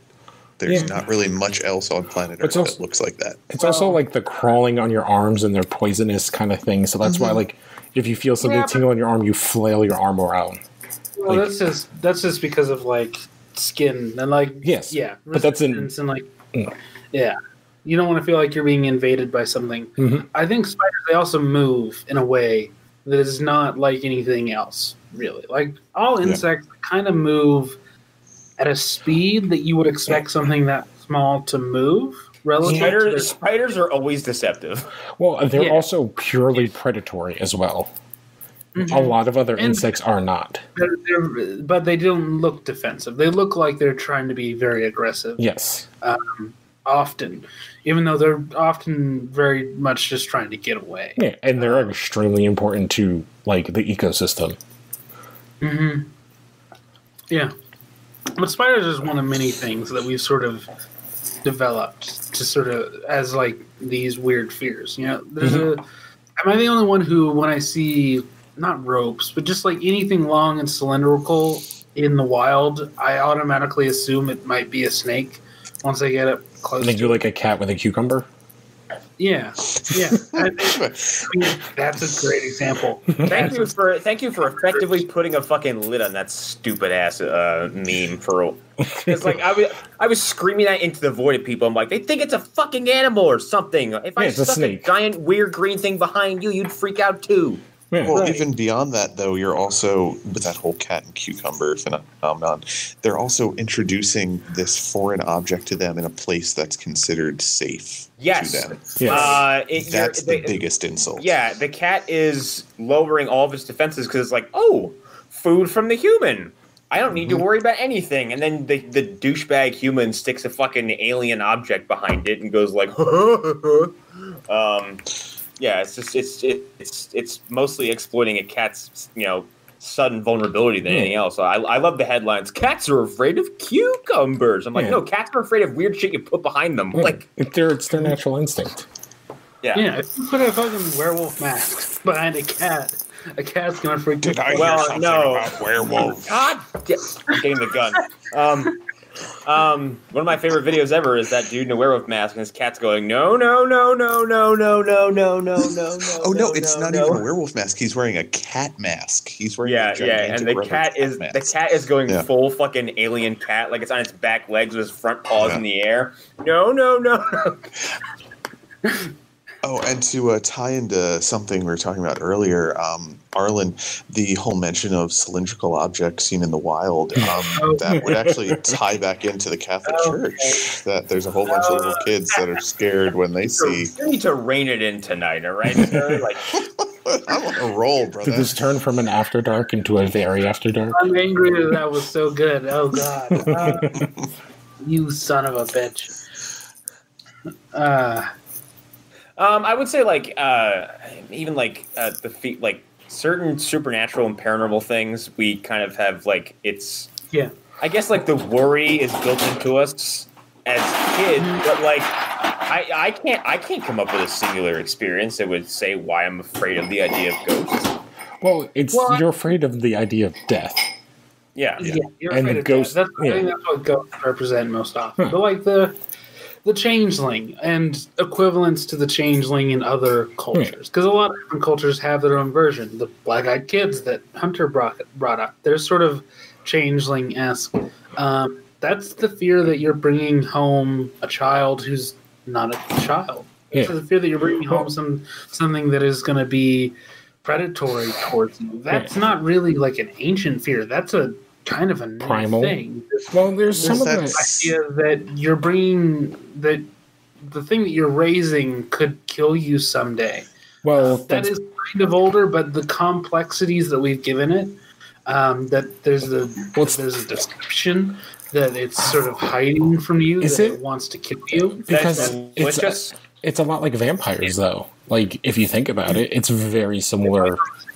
Well, that's also connected to an extent to postpartum depression, which I think part of that is the lizard brain inside women after they've had a child, like realizing, wait, this is the parasite that was living off of me for so long, and now it's out in the open, and that's why in my mind, at least, I don't know if there's any actual studies behind this. But it's probably that, and like whether or not they think that they can, like have the actual like resources.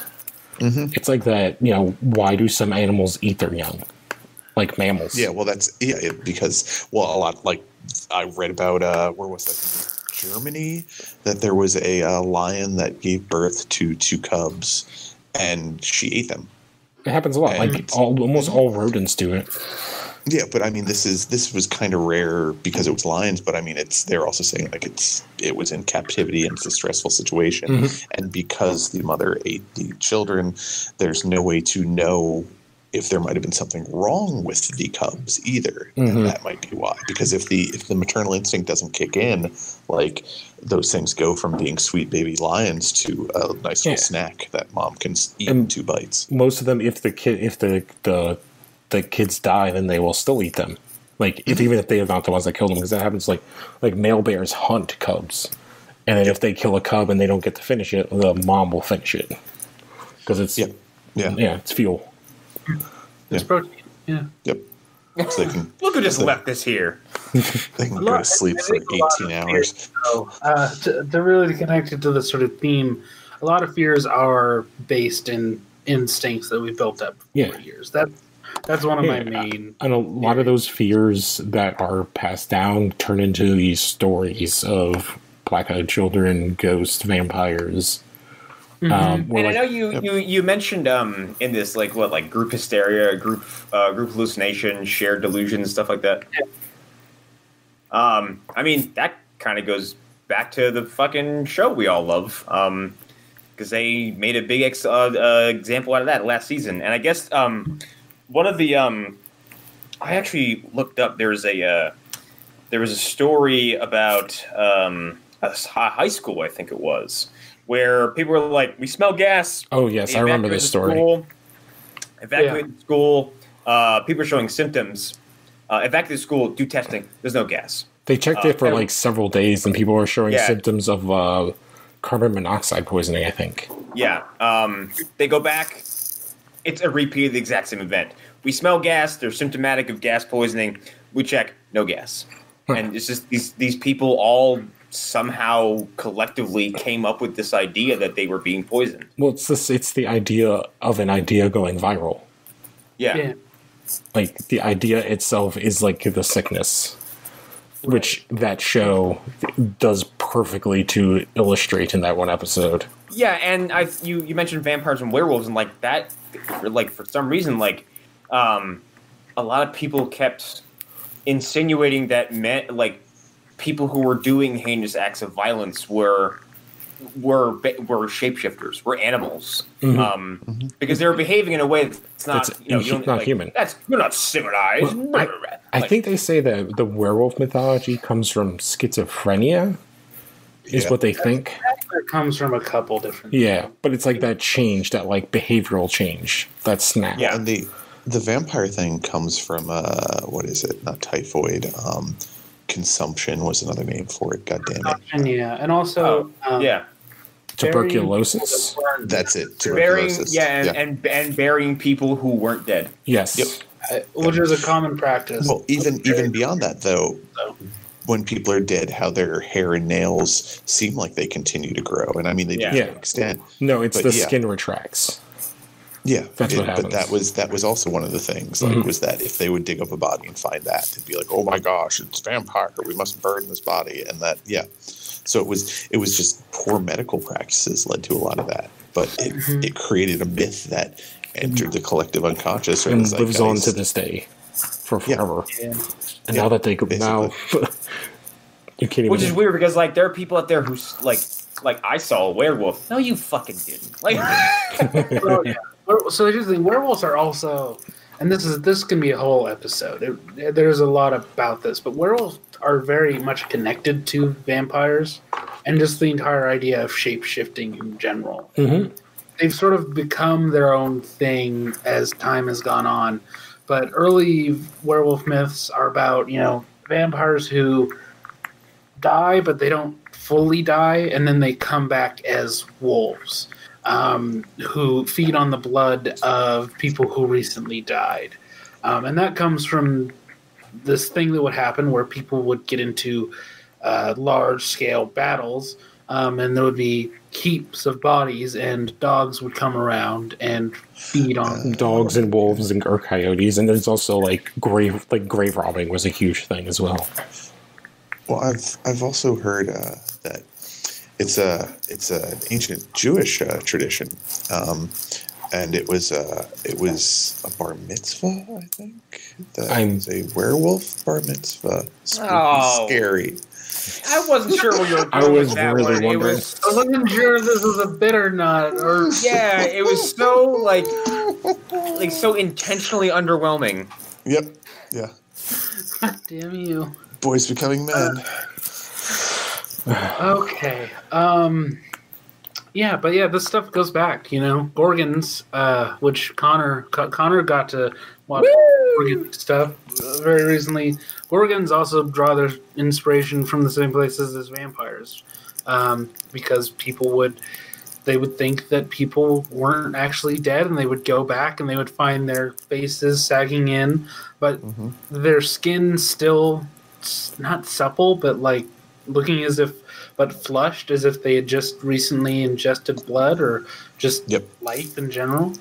Well, like a lot of that stuff is, what do you call it? Like sirens are people going through, what is it? Like ocean madness. I can't remember there's like a term when you have like that isolation. Scurvy? I think it's scurvy and like the isolation. I think it's also people who want to fuck manatees, but that's just theory. I've written. I can't remember. I opened the door.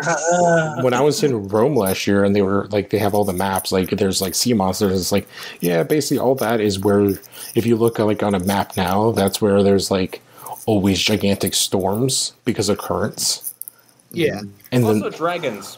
Mm-hmm. Like, Well, that's. I mean, like dragons are a weird thing that like every culture who were separated by thousands of miles, and like several other countries all have their own concept of dragons. Well, this was something that, mind you, I was pretty young and I might be misremembering it, so please keep that in mind. But when I was in Boy Scouts, I remember I was out camping, and the one guy who was like an assistant scoutmaster, he was going to school for folklore and mythology and whatnot. Okay. And we were talking about all this. And what did you guys think this was a bit? This wasn't a bit. You've set up no trust this whole episode. Okay? No, we were talking, and I'm obsessed with that stuff about that age. And he brought up the fact that I think it was in Celtic that the word for bear and the word for dragon are very similar in the way they were written with the runes at the time, which that would make sense, but it's also a horrifying idea to think of a bear that could be so big. But there were at some points. Yeah, there were, but the whole idea of bear and dragon getting interposed is actually a really interesting idea to me. Yeah, well, you have that, and then you have, like, imagine people, like, seeing a mummified crocodile, like, or a Komodo dragon. Or even dinosaur bones.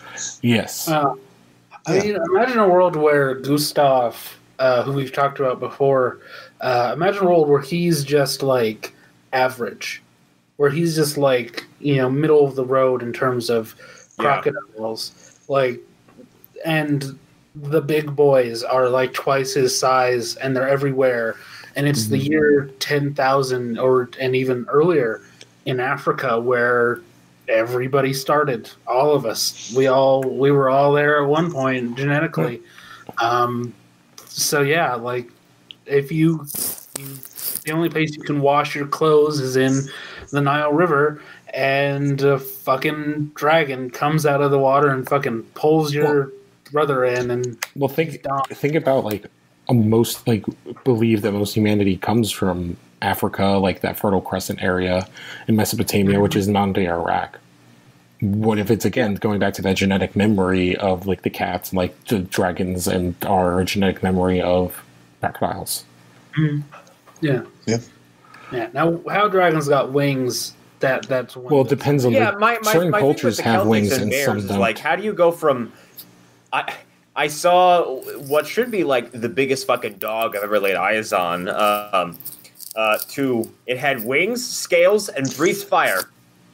But I mean, how that's the thing. That's something that's common with almost all dragons, with the exception of I believe it's the Chinese have like a ton of different types of dragons. Yes, each of them. The Chinese and the Japanese, they usually don't have wings. But they still fly. And when they do, they're very small. Yes. Yeah. The difference between them, I can't remember. It's like one has 2 toes, one has 4, something like that. Well, that and the well, no, because I'm trying to remember the Chinese dragons that you see in like the in the street fairs and whatnot. Well, like those look more. Well, like those dogs, are dog ones. Yeah. Well, a traditional Chinese dragon is the dragon from Dragon Ball.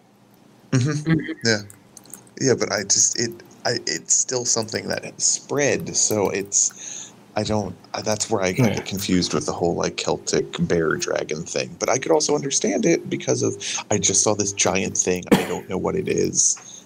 And this sounds right. And they say, like, if you only, and it goes back to the whole memory thing that we were talking about, like, if you only see a glimpse of something, your brain fills in the rest. Yeah. On the Asian dragon thing, they do have crocodiles there, or crocodilians. And like Komodo dragons, and they have other large monitor lizards in there. Yeah, they have a lot of large amphibians also. And I remember reading something or seeing some documentary where they said that we don't know how large amphibians have gotten. Like, we don't have the records on them. It's not as as what we have with reptiles. And I would imagine an island nation and a nation that made most of its living off of the ocean being right next to it probably saw some really weird things coming out of the ocean before we poisoned it all. So I mean, we've only seen that one weird species of shark that's really long and looks a lot. Oh shit! Yeah, the goblin shark. It swam right up to a dock. Yeah, I think it might be the shark. Yeah, and it was just there, and nobody had. Well, think about the idea of the kraken, and we know that it's real, like, and it's still alive in the ocean. Yes.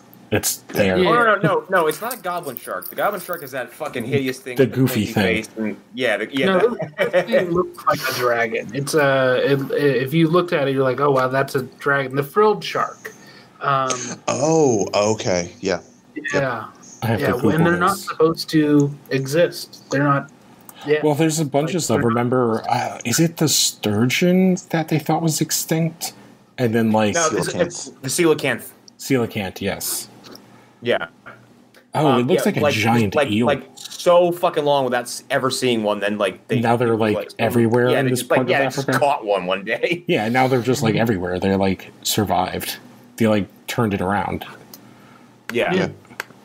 This thing is creepy as hell. It was a frilled shark, and I guess like they're not supposed to exist at least this high. They're like a deep sea because it's not really it looks like an eel. It's like There's a serpent. also a have you seen that video of it's also in Japan, I believe. It's a huge fucking squid or an octopus that swam right up to a dock again and just hung out there for a bit. It might have been a squid, because that's what I was referencing, is like the giant squid exists. And for like, I can't remember, the first thing they ever found was a tentacle in like the 40s. And then I think a couple years ago they got video. There are colossal squids. I think it's colossal squid they actually got video of. They're bigger. They're even bigger. And they're the ones that like fight sperm whales. Yeah. And that we know they do. Like, it's at this point we're not like they don't exist. We're like, oh no, they exist. We just haven't fucking seen them. No, I think they got video of it within the last several years. They do. They haven't gotten like good video. Remarkable video. Yeah. Like anytime they have like a probe going deep down that they're looking for these things, like they'll have tentacles, but it's hard to get a scale idea when they're like, the size of that tentacle means it's a giant squid or whatever. And it's like, well, I can't tell that based on just that little bit you're showing me. But it's also men and women of science, so I trust them. Right. That's the problem with anybody trying to go that deep. Like, there's a lot of theories that there might be great whites that are 30, 40 feet long. Well, yeah. Well, we know that there were gigantic sharks, like megalodons existed. Yeah, but they're just so deep underwater that they don't need to come up. And we know that great whites go deep. They go very deep, especially when they're mating.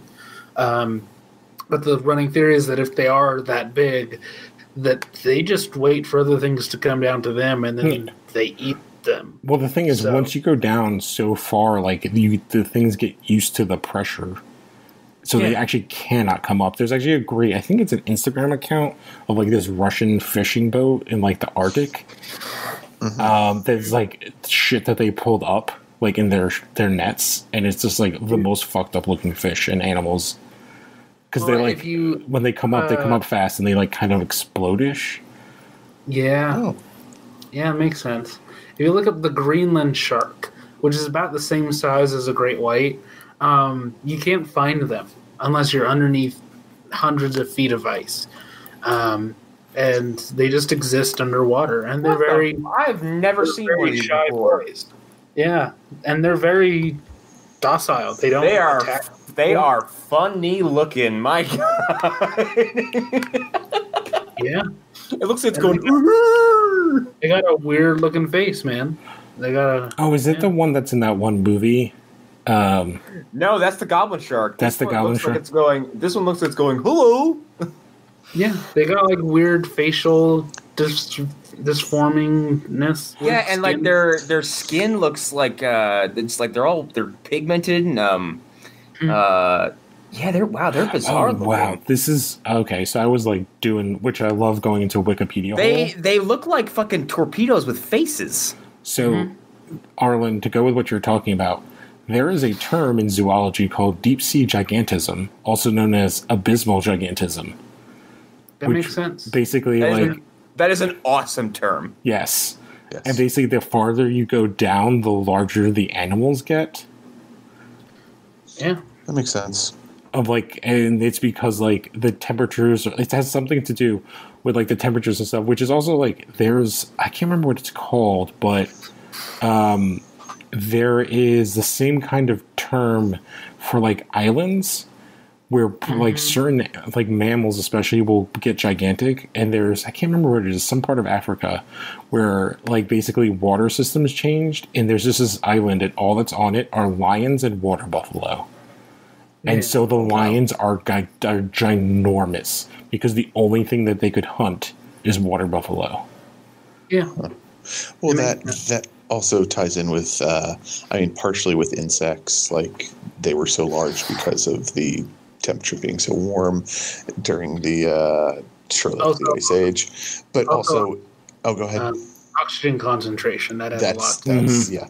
But the other thing was, I know with spiders in particular, like Pennsylvania is lousy with wolf spiders, and I know from experience that they will grow as large as their edible population around them is. That's the same thing with fish if you have a fish tank as well. Yeah, they're horrific. that is the way they work. So realistically, some of the stories that have popped up here and there about gigantic spiders in the Amazon, mind you, there's no pictures, but people who from like the 1800s and like early 1900s who were going to the Amazon, talking about like natives telling them, oh yeah, no, don't go to that area. We lost somebody to a giant spider or a giant insect, essentially. Yeah. Completely believable, I think. Well, and like all of Skull Island, like everything on there is just based on that idea, right? It's just a bunch of like it's a weird island that humanity's barely touched with. That's also island gigantism. That's what I was talking about with the lions, and that's why like Kodiak Island in Alaska has the largest grizzlies. Like they're not a separate species. This is like the bears that live there are gigantic because of. I did find what I think is that picture of the colossal squid someone got from that video where you can see its fucking eye. Mm-hmm. It's pants-crappingly terrifying. Like it looks like one of my fucking eyeballs. Like it's huge, as big as a dinner plate. Yeah, because they found one swam up to a ship and like they couldn't get it in, but like I mean, since we're on this, everybody look up the Humboldt squid. Since I assume we all have computers, because the Humboldt squid they're not super big, but they're fucking little monsters. And there's some theories that they might even be as big as the giant squid in some places. And one of the craziest parts about this is like these are some of the smartest animals that exist. Yep. Like, was it like they're called like cephalopods? I think is there. Yes. Yep. And if anybody's wondering why I'm asking, look these up. Look up their tentacles because their tentacles are fucked up. Yeah, they have razor sharp teeth in them. I'm also seeing a picture of like someone holding like its beak, and it looks like a raptor claw. If I'm remembering this, there was a video someone shot of like pulling up some sort of probe that was underwater near an area that had a lot of Humboldt squid, and they were actively attacking the rope and the probe that they were trying to pick up. Because they had a video on this because they're very aggressive. Oh yeah, very aggressive. They 100% like hunt and stalk humans. Yeah. The Humboldt squid. Like there was a dude who fell off his boat at night, and he almost died because of the Humboldt squid attacking him and trying to fucking pull him down. And what I love is if one of these tentacles wraps around your arm, you're losing a good chunk of flesh. Like, dude, they're the size of people. They're like also they're like their suckers are not suckers; they're little mouths. Yeah, they're like little. Yeah, they're weaponized suckers. Yeah, like, God, Mother Nature's fucking terrifying. Well, that's what they have found fossilized proof of like giant squids. Like that's the whole Kraken thing of like tentacle cups on other like they can't be fossilized, but like scars on other things in the shape of a cup. Yeah. Well, yeah, I mean, and that was part of the reason why they knew that giant squid existed was just from ships coming back with like oversized like pucker marks on the rubber parts of their hulls. Like ships that were like, further out in the ocean and were large, so they had a much deeper presence in the ocean around them. But yeah, I can remember being a kid and seeing things on that and just being like, all right, that's horrific.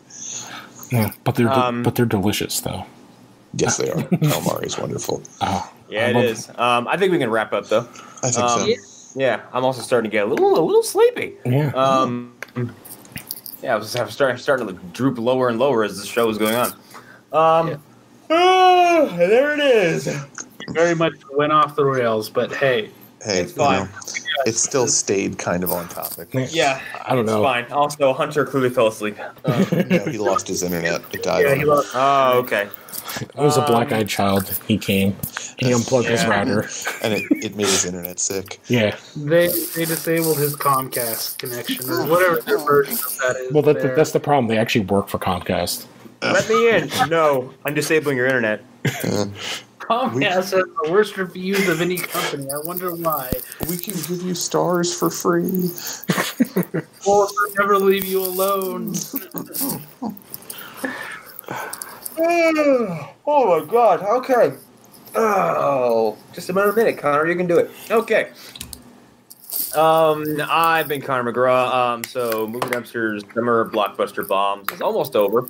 We got 2 movies left. We just recorded Pluto Nash last night, and May God have mercy on your soul.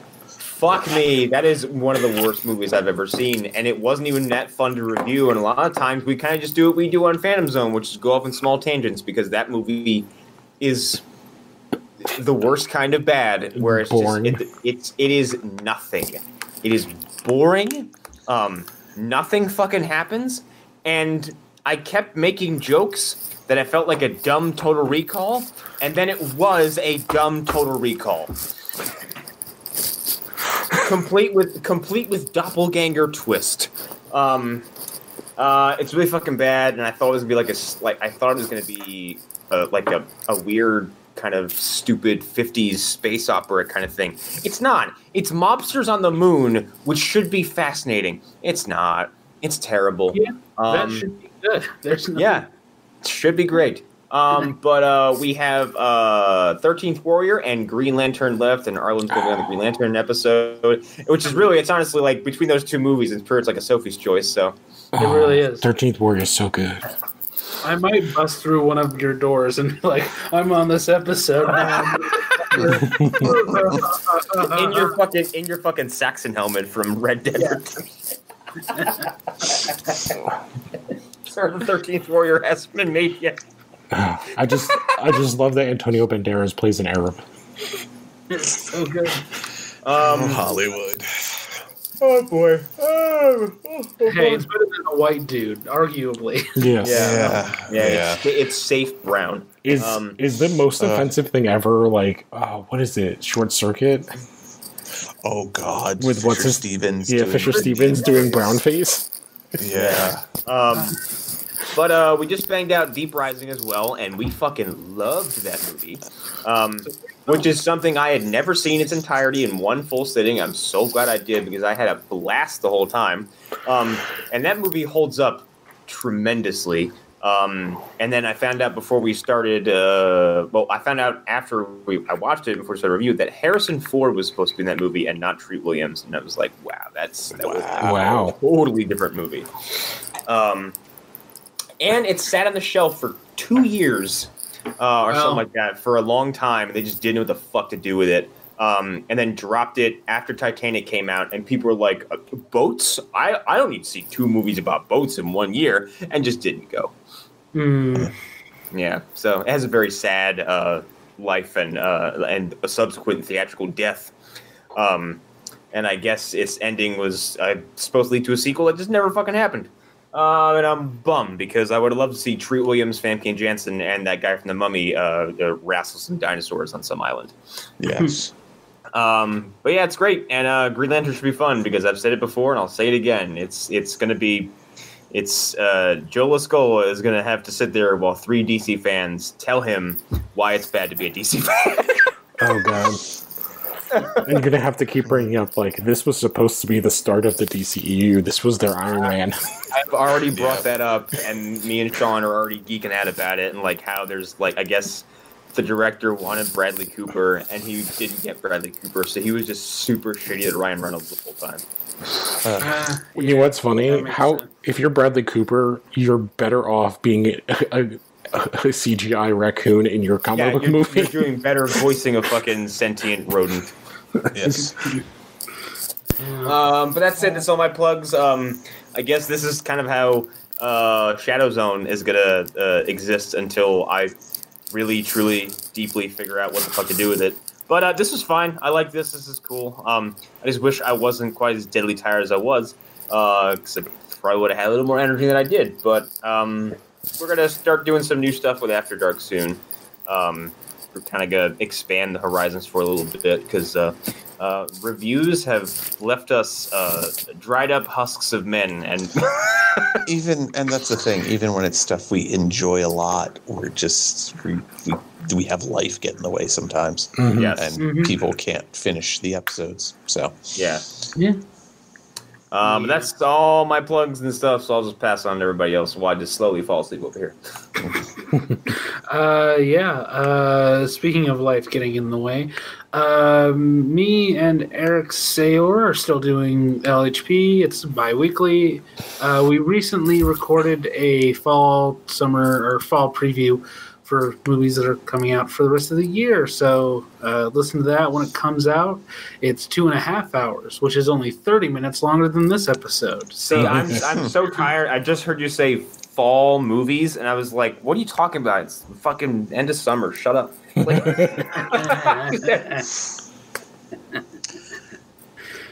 yeah. And that's it, Arlen? Yeah. I mean, MASH it's going to happen again someday. We will write again. And listen to the entire Lost Horror podcast network.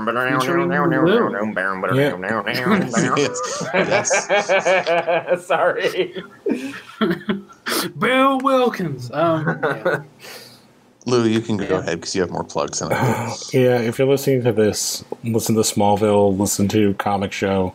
For Smallville, we just wrapped up season 4, and as a special, we watched the pilot for Krypton, which is...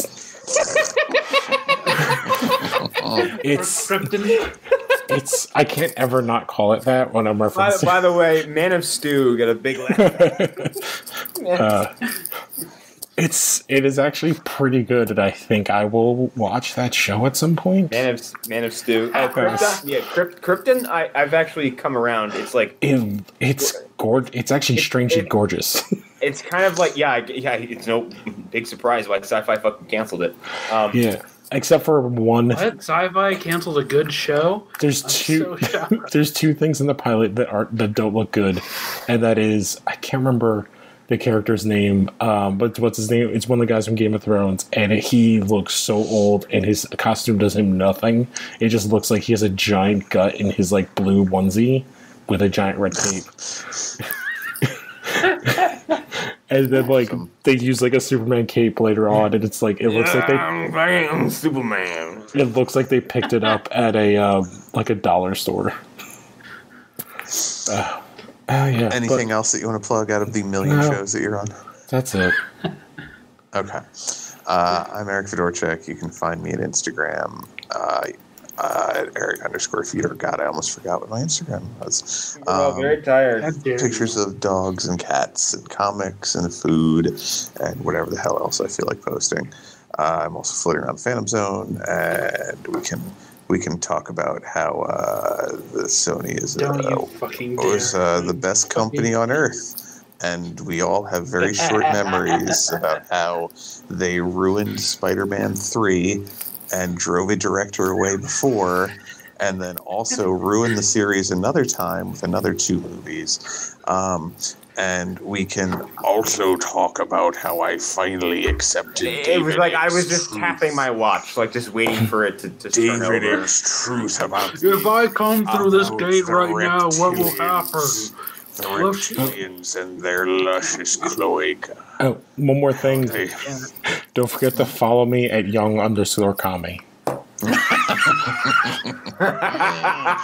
Yes. Lou, this episode might not come out for months, but thank you.